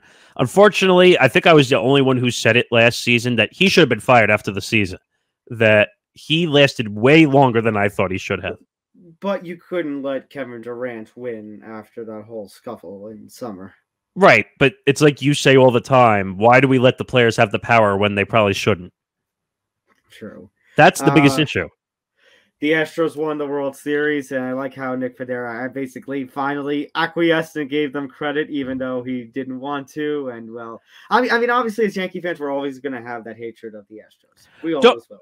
And I agree. I don't have a problem with him hating the Astros. The problem I had was, and you know this because I've said this many times, when it makes absolutely no sense whatsoever, he'll find a problem with the Astros, even if they won single-handedly in dominant fashion. He'll still say, well, it's the Astros. And I'm like, okay. They won fair and square. You have Dan Snyder beginning his process selling the Commanders, continuing on from that whole dirt thing. Dan Snyder's been a big storyline this year. The Attorney General placing that lawsuit against the Commanders in the NFL. No updates on that, I think. Not as of yet, no. The UVA football shooting, unfortunately. Yeah, we've had quite a few unfortunate headlines in the world of sports. I mean, like I said, the way this show goes, we're not X's and O's. We let Game On, who we like big time on this network. Johnny and Hank are the X's and O's guys when it comes to the sports. Now, don't get me wrong. We could break games down if we wanted to, but that's not per se the interest we have in that point of view. Also, as you said, Adam Silver has damaged his reputation as an NBA commissioner. Yeah, well, I think that stretched back to the Nets, but But I think, well, there's some other things. I mean, Ime Udoka with the Celtics. Robert Sarver, and also the player for the Spurs, the 19-year-old kid. Oh, Primo, who decided to not keep it in his pants. But yeah, and then obviously to end that month, Aaron Judge named the AL MVP. After all the scares that we had about maybe Ohtani, but the baseball writers actually were decided right. I think I had the take of the year when it came to Los Angeles sports writers. I know. Well, LA loose assholes, but I think that one will stand in infamy for a long time. Moving on to December. Everything happened. Everything. Let's just say everything happened. Basically, OBJ was escorted off his Miami flight. Now, people were like, was he drunk? Did he take something? Apparently, he was sleeping and refused to put his seatbelt on. And then the whole thing with that. It was weird. But it turns out he wasn't going to sign with the team anyways because apparently he wasn't fully recovered from that ACL and he had no interest in playing regular season games. Here's the thing. He was never going to sign this year. Can we just put that out there now that he was never going to sign? He was too hurt. What did he have, a torn ACL? Yeah, in the Super Bowl. Okay, that so takes a year. That takes a year. There was no way. And by the way, him playing in regular season games this year made no sense at all because he could hurt himself again. So it's just one of those things where you're just like, all right, it happens. And then as we keep progressing throughout the month, Busby with the victims attending Deshaun's return. And I'm sorry, but like Tony Busby, you're a jackass. Like just in every way, shape, or form. Tony Busby needs to be disbarred and not allowed to practice law ever again. Well, he keeps getting hired for these controversies that happened. The Spurs employee who were up against Primo hired Busby. It reminds me of who's that lawyer we make fun of on the MLB Kim Kardashian's dad. No. The Rusty Hardin. Oh, Watson's attorney. Oh, is that Watson's attorney? I didn't. But that a lot of the MLB players were using Rusty Hardin as a as an attorney. It's what it just reminded me of. We had a couple of more. We had a couple of tragedies this month as well. The biggest of which I think is the Durant Wall story.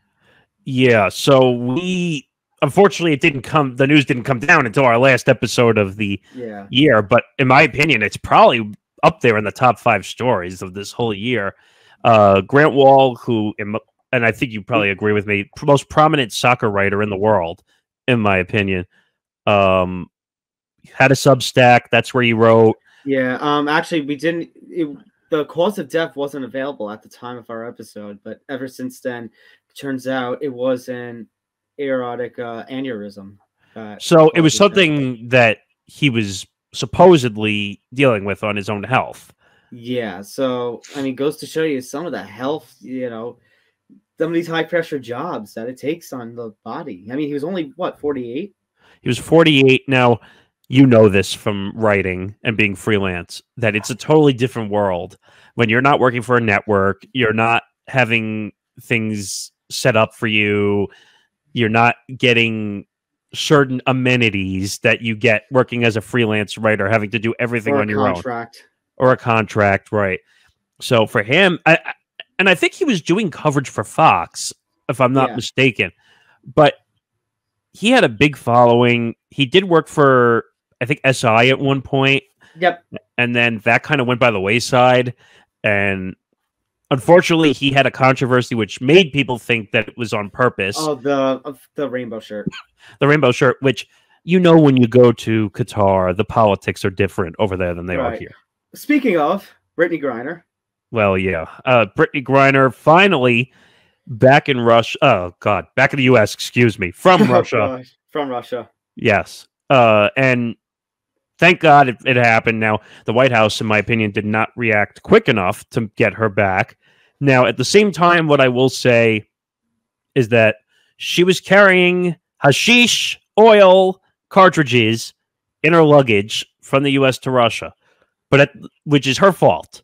Now, at the same time, the NBA and the WNBA, Kathy Engelbert, I'm talking to you, could have done more quicker and faster. Same thing with Adam Silver, because who owns portions of the WNBA? The NBA.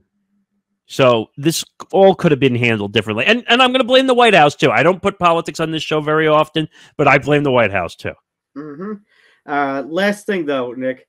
The madness that has been MLB free agency. This free agency has been over the top and unbelievable. DeGrom to the Rangers, Verlander to the Mets, Turner to the Phillies, and top it all off, Aaron Judge remains with the Yankees.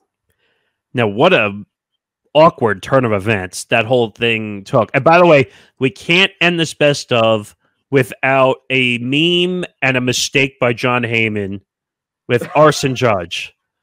We can't leave that out. It's got to be in there. You can't go into the new year without bringing that up. I mean, the Giants, we still don't know what the Giants were going to offer Aaron Judge. It's been a miserable offseason for the Giants. First that, and then they lose Carlos Rendon to the Yankees, and then they had Carlos Correa, and then he fails a physical and conveniently signs a deal with the Mets next day.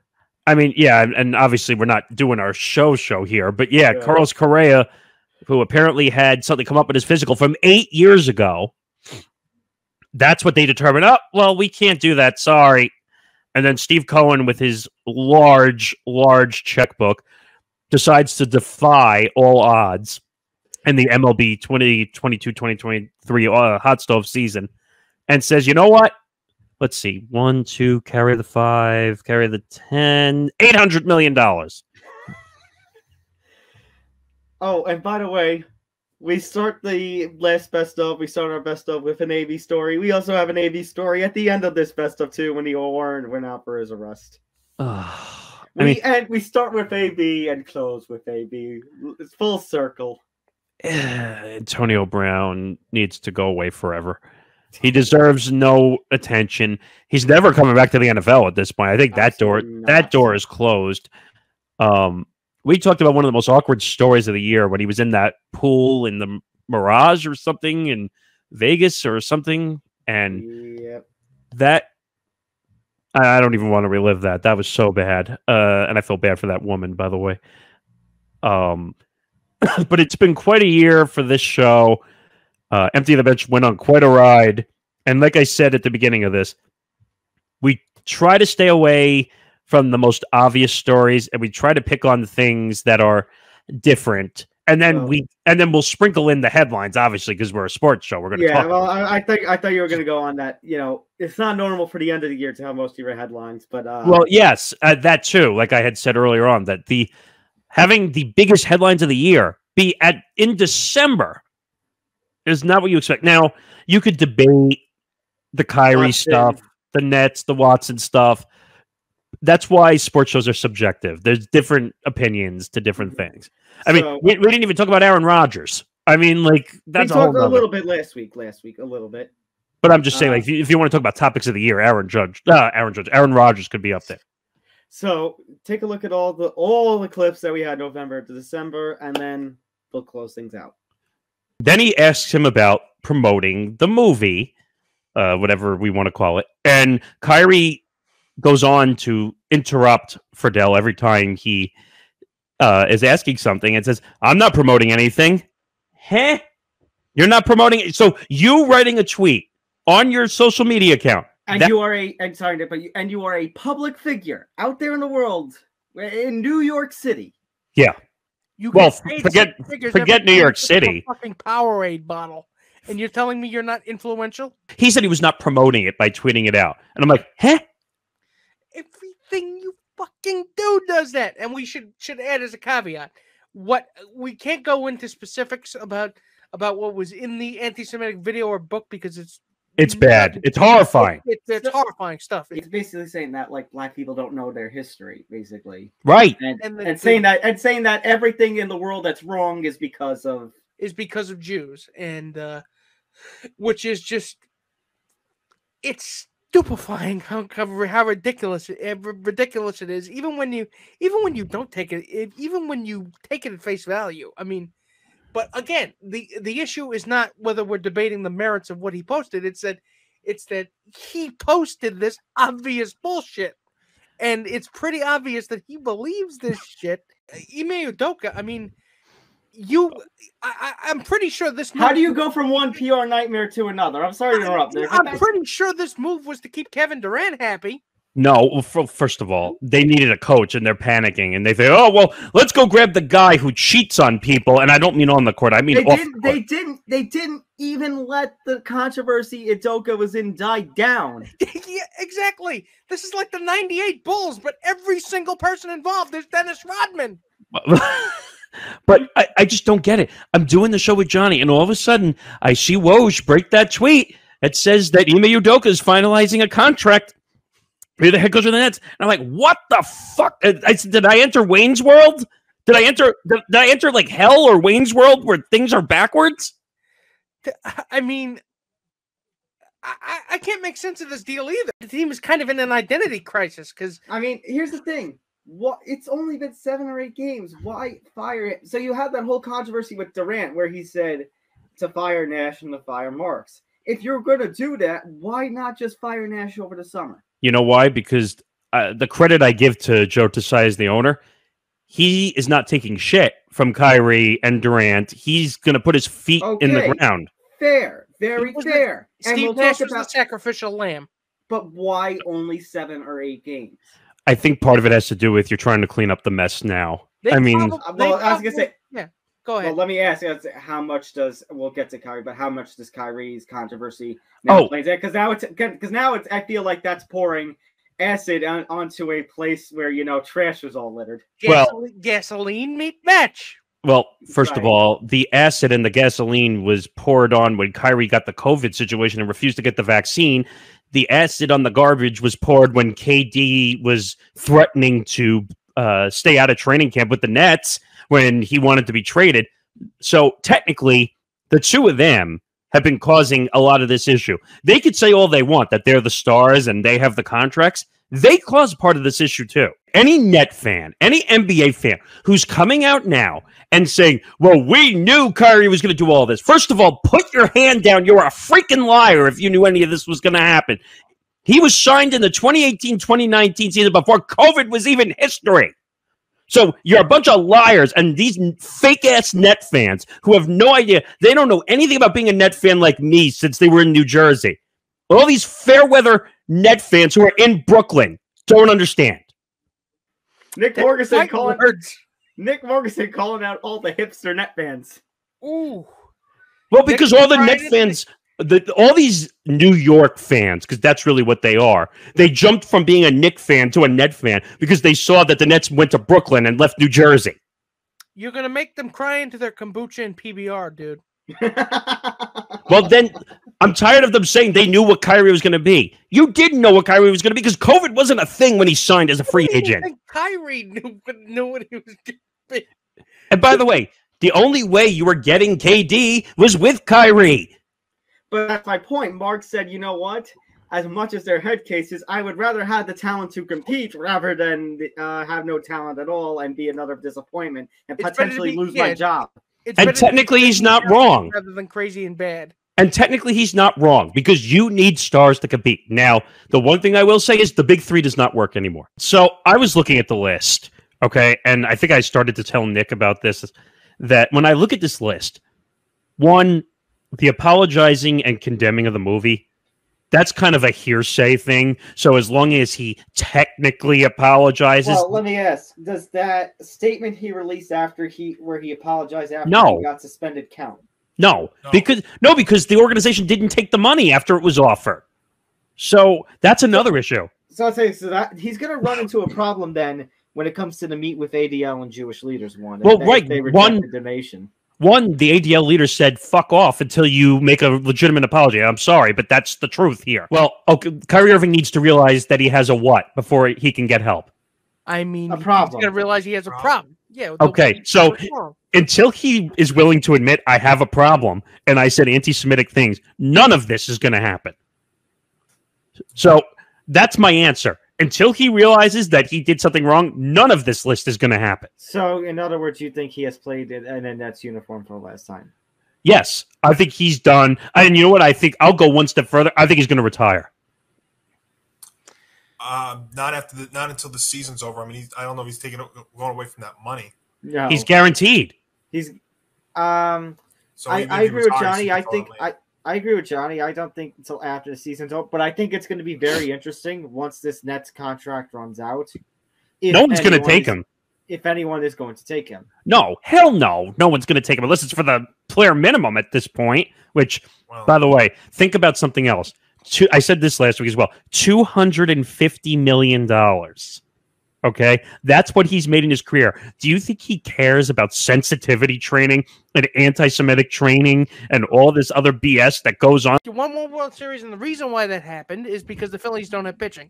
And, I mean, hats off to the Astros pitching staff. I mean, Verlander was able to extract his head from his anus long enough to pull together 5 great innings and get a win. Christian Javier was brilliant, and so was Framber Valdez. I mean, combined no hitter for Christ's sake. So credit where credit is due, coming from the saltiest person on planet Earth right now.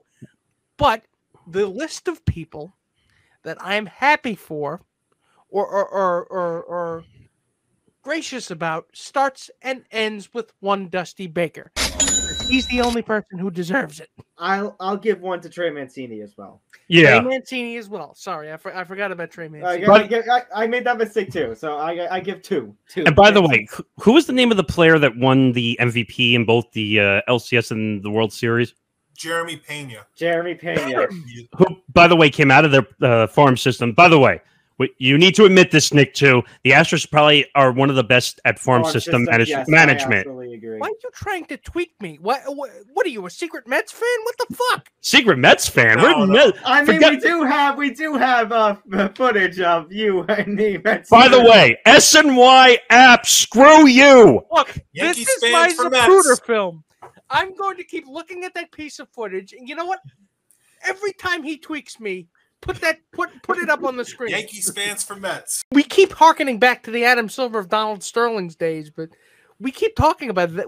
Keep talking about that, but it's like now that Adam Silver well and truly is gone. What were you going to say, Johnny? No, it's amazing how much he's fallen as commissioner. It's unbelievable. If I'm telling you he dropped, that means it's a problem. I'm the biggest NBA person here, for crying out loud, and I'm telling you he's not the top commissioner anymore. No, I don't know how you can sit here right now and say that he is. Robert Sarver, and see, the thing is too, you want to say, well, Goodell hasn't handled his things perfect either, and I'm like, that's true, but here's the difference: the NFL, it's invincible to the NFL. It's not invincible to the NBA. When the CBA runs out in the NBA, they are going to a lockout. I'm telling you right now, because they are having a whole host of problems right now that they need to fix. And this situation with Kyrie, with the NBA and the NBA Players Association and Tamika Tremeglio, I'm telling you, they are going down a bad road, and it has been falling fast. I mean, and on top of that, she's been going after Adam Silver. That's what I'm saying. Yeah, I mean, think about it. Think about all the events that have happened from Robert Sarver to this, and this is not helping either.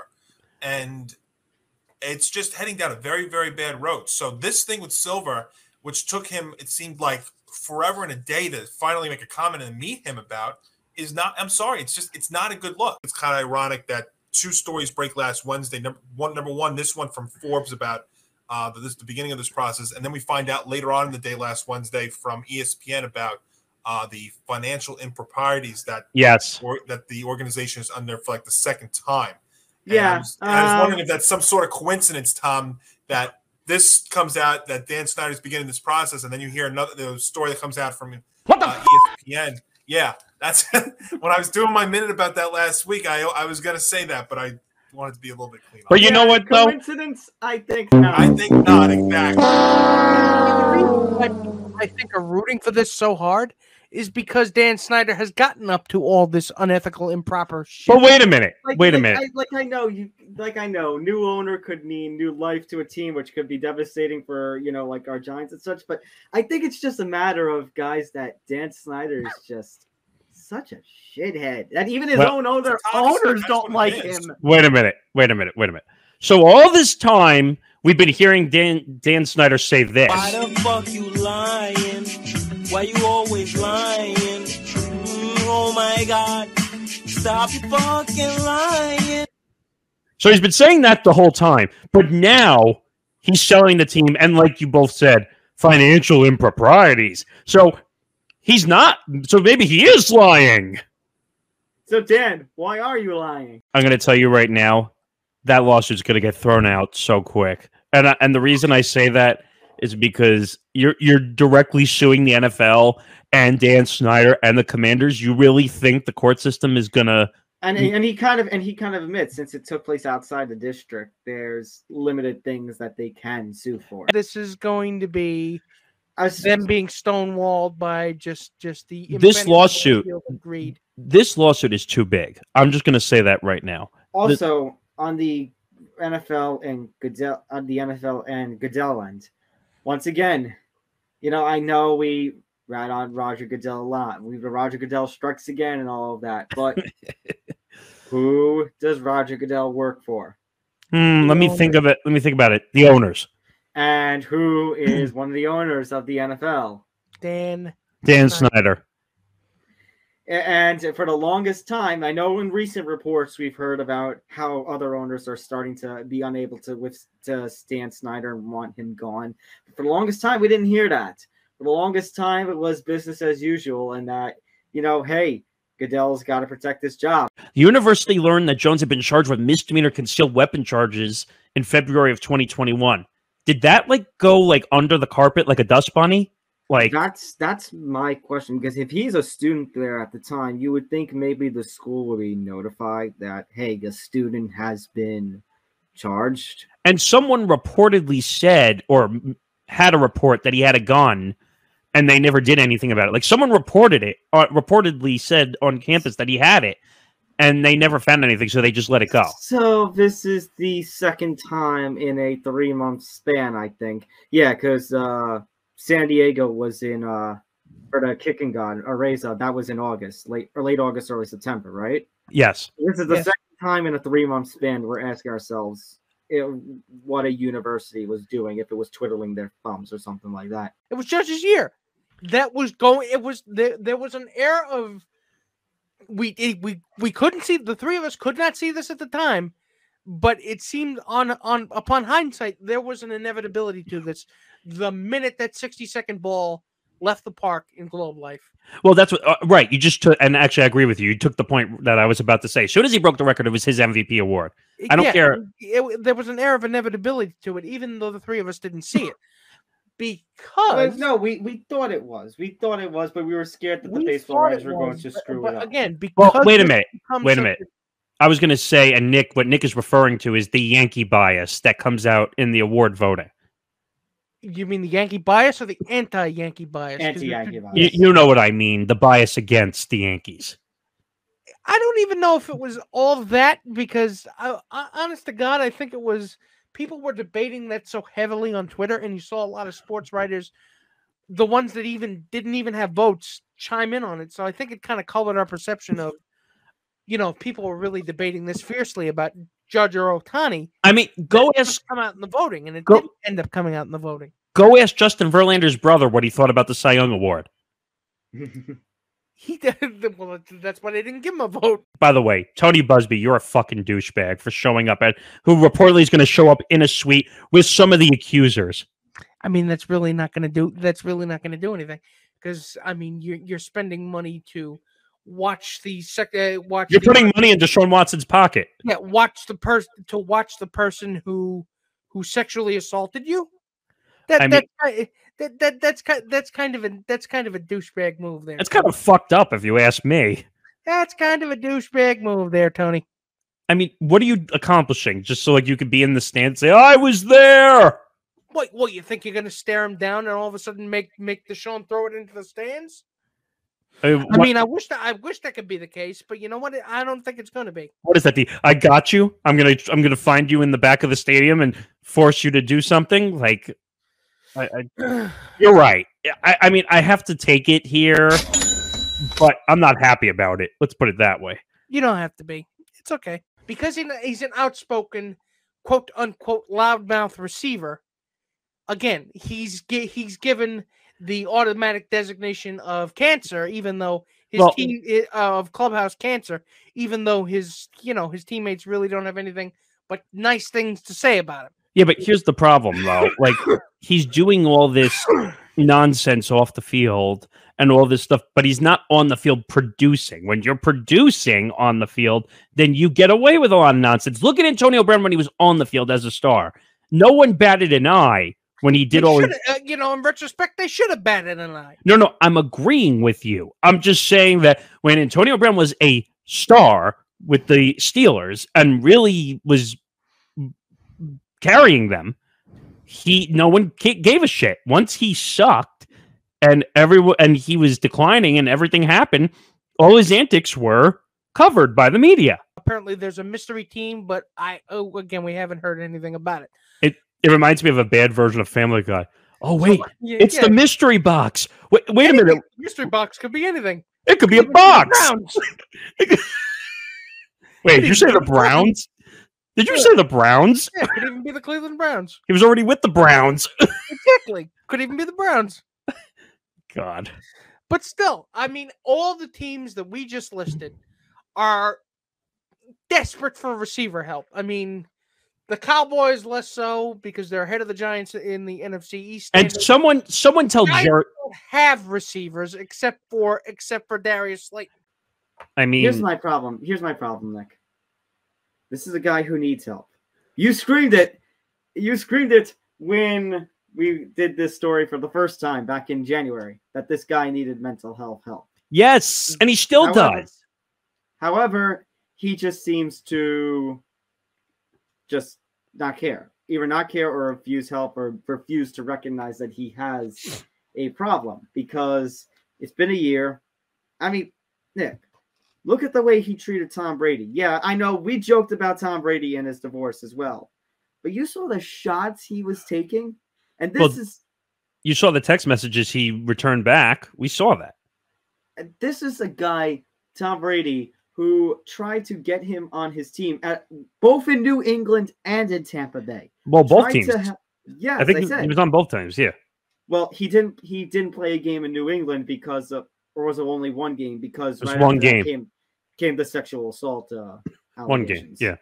I mean, what he doesn't realize is a guy who has 7 Super Bowl rings and sticking his neck out and saying, "Come play with me. I'll take you in. We'll win a Super Bowl ring." Say what you want about Tom Brady, the athlete, or say what you want to say about Tom Brady and his personality. But the man is being a man. He's throwing you a bone. Throwing you a bone and trying to be a help, trying to be a guiding light. Look how you treated him. He let you live in his house. Yes. People forget that, by the way, that Tom Brady said to AB, "Come live in my house." And I think that was like when they were teammates, just to be on a more bond level. But this is just getting worse. And by the way, AB working with Kanye West on Donda Sports, a whole that's a disaster now. Add that to the list of BS that AB has caused this year. It's desperation. It's clear desperation. You know what the Rangers ownership said? Well, we have a new stadium and we got to put butts in seats, as Nick Federo would say. And guess what? We overspent. Well, funny that you say that. Nick, you forget something. There is a new president of baseball operations as of the middle of last season. Chris Young. Oh, from the Mets organization. How ironic. And if you remember something, they spent a whole lot of money last offseason signing Corey Seager and Martin Perez, and they still ended up, like 300 plus million for Corey Seager specifically, and they still ended up finishing 60 and 102 as one of the worst teams in baseball, let alone the American League.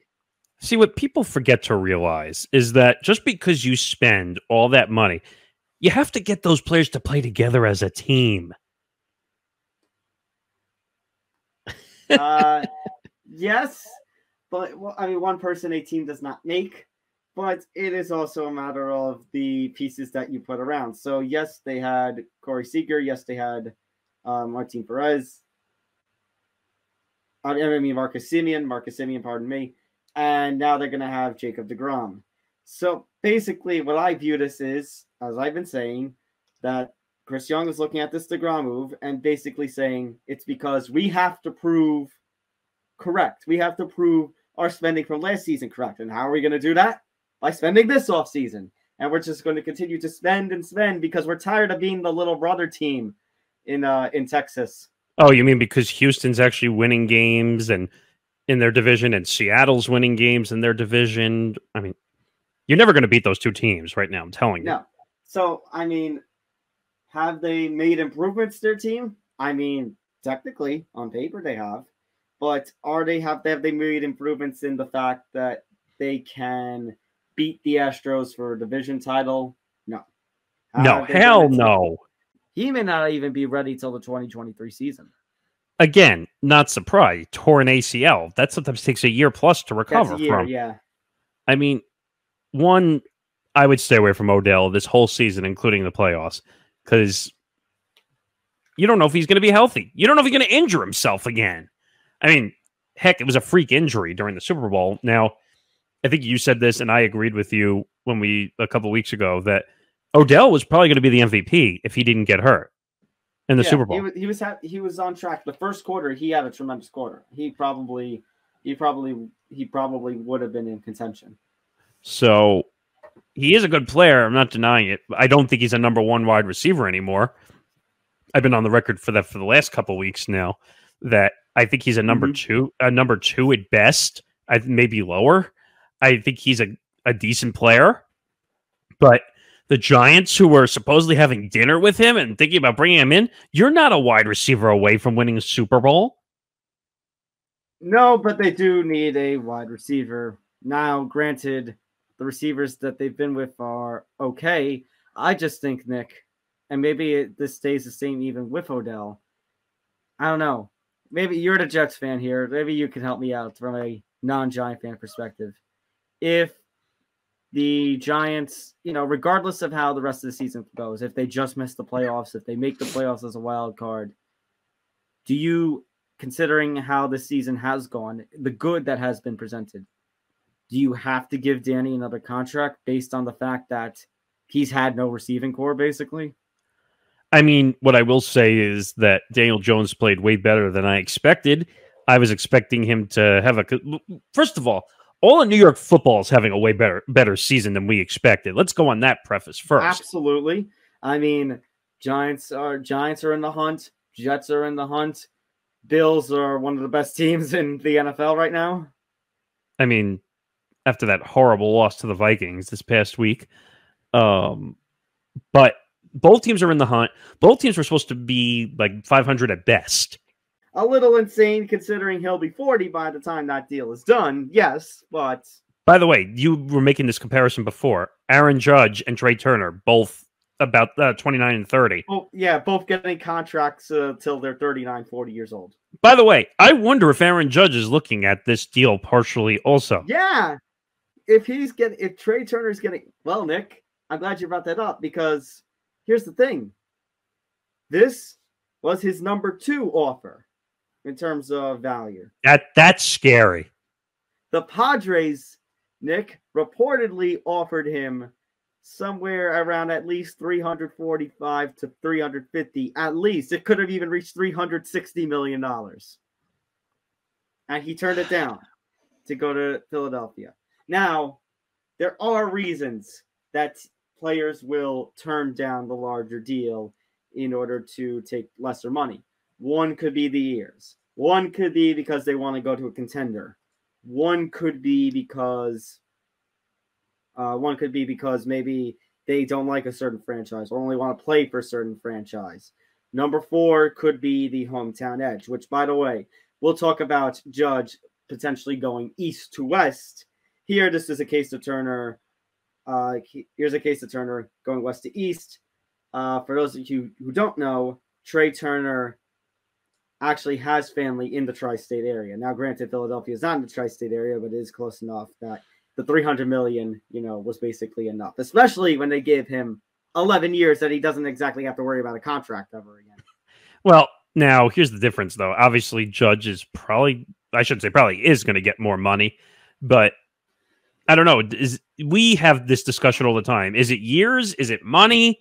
Is it viability? What are these players looking for? We don't know. Now, it doesn't matter how many years. As long as you get the money, it doesn't matter how many years it's really over. Here you go. 2 years, $86 million deal, and a vesting third-year option. So, I mean, this is a crazy deal in every way, shape, or form. Well, let me put it to you this way. I don't think this deal is as crazy as they would have signing DeGrom again. Because, yeah, Verlander, there is some risk with him. But Jacob DeGrom also has had his share of injuries. And you know what? Maybe you can debate that DeGrom is better than Verlander. But there's 2 magical words with DeGrom. Win, healthy. Now, granted, Verlander also has had his own Tommy John surgery as of late. But guess what, Nick? Last I checked, last season, he won the AL Cy Young and helped the Houston Astros to a World Series. So just be careful, because just remember, 39 years old, off Tommy John surgery, 1 injury, he could be done. Well, you know what? But that's why, granted, it's better to have this 2-year deal, because Jacob DeGrom's what, 34? Who's not to say something could happen to him, and then that 5-year deal could have been worse. But you know what's embarrassing, though? The embarrassing thing is Verlander was given more money per year. I mean, Nick, I think he kind of earned it being the Cy Young Award winner last year. I get it, but DeGrom is 5 years younger. And I get it, but you know what? They have less dedicated to Verlander. They're less, they don't owe as much in terms of time. He thought he had bronchitis. He was given cough syrup and ibuprofen. And he basically said that his body just had basically at one point given out on him, which led to him taking a couple of rare days off between, I think it was like the second round and the quarterfinals or something like that. I'm surprised he traveled. Why is that? Because if his body was giving out on him, if this stuff was... I think it was during his time there, not before. Yeah, I think that's what I thought I'd read, that it was while he was there that it was right. But if he had prior medical history with everything that's going on in the world right now, I'm surprised he would travel. Well, did we know if he had any prior medical issues before he went there? Supposedly. Yeah, see, that's something that's going to come out over time. I think we're going to learn a lot more over the holidays here, and probably when we come back in 2023, because if you're 48 years old, I mean, there's definitely got to be something to it. But there's definitely a bunch of factors that are definitely in play right now.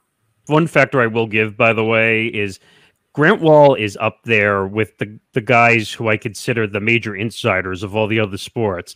So like a Woj or a Shams, or if you want to go Jeff Passan, or you want to go any other sport, okay.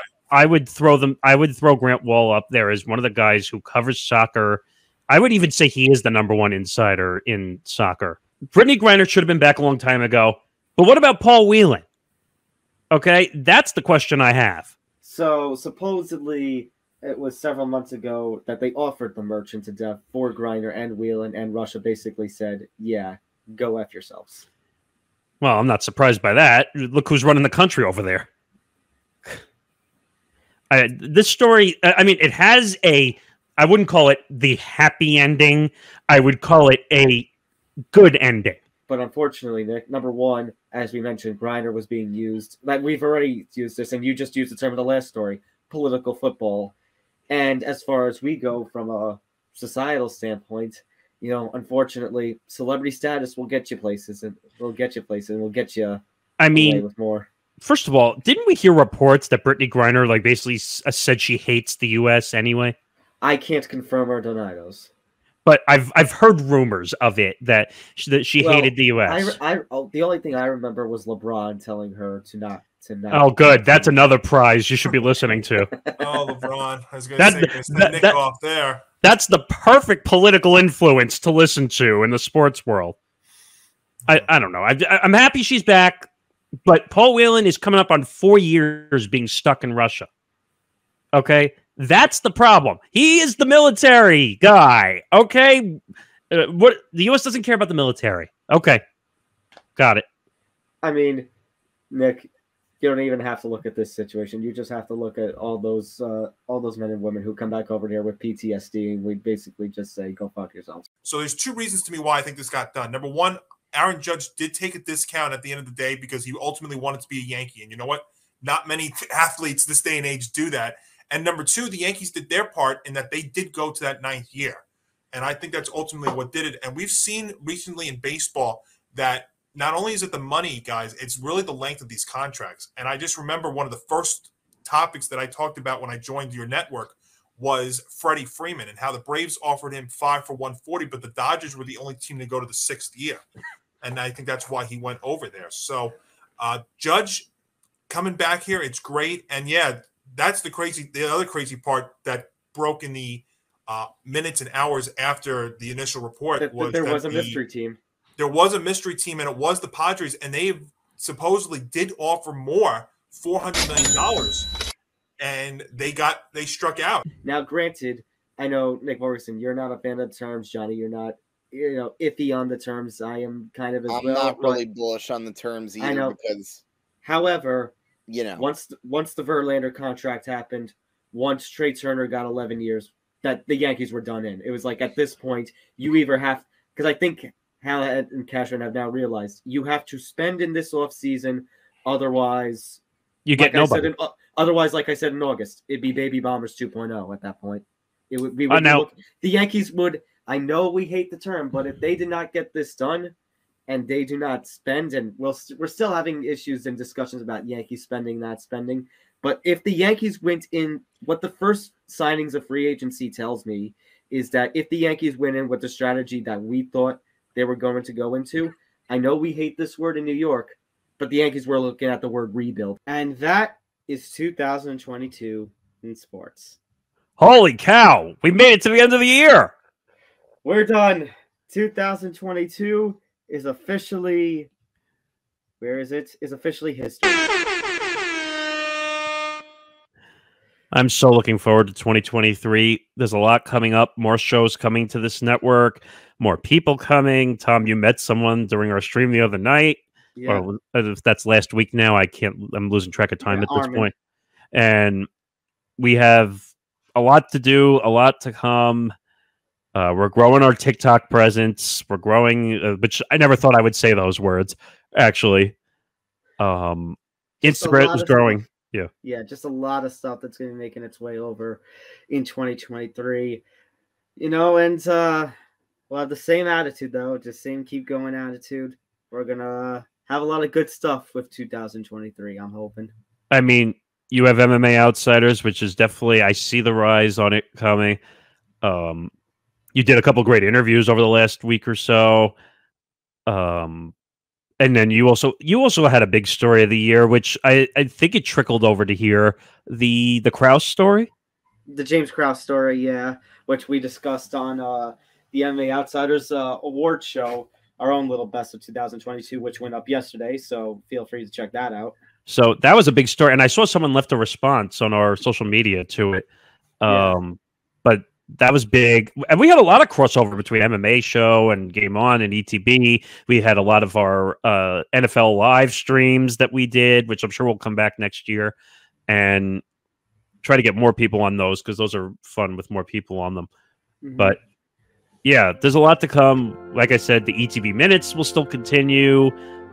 You have the moment of glory. Mayhem. Mayhem. Oh my God. Moment of mayhem. Moment of glory. That doesn't make sense. You're right. Moment of mayhem for MMA outsiders, and obviously just everything else along the way. So thank God it's finally over. 2022 can be flushed down the toilet. So. Yeah, finally done. So for Nick Morgasen, I'm Tom Albano. Happy New Year, everybody. We'll see you in 2023. Happy New Year.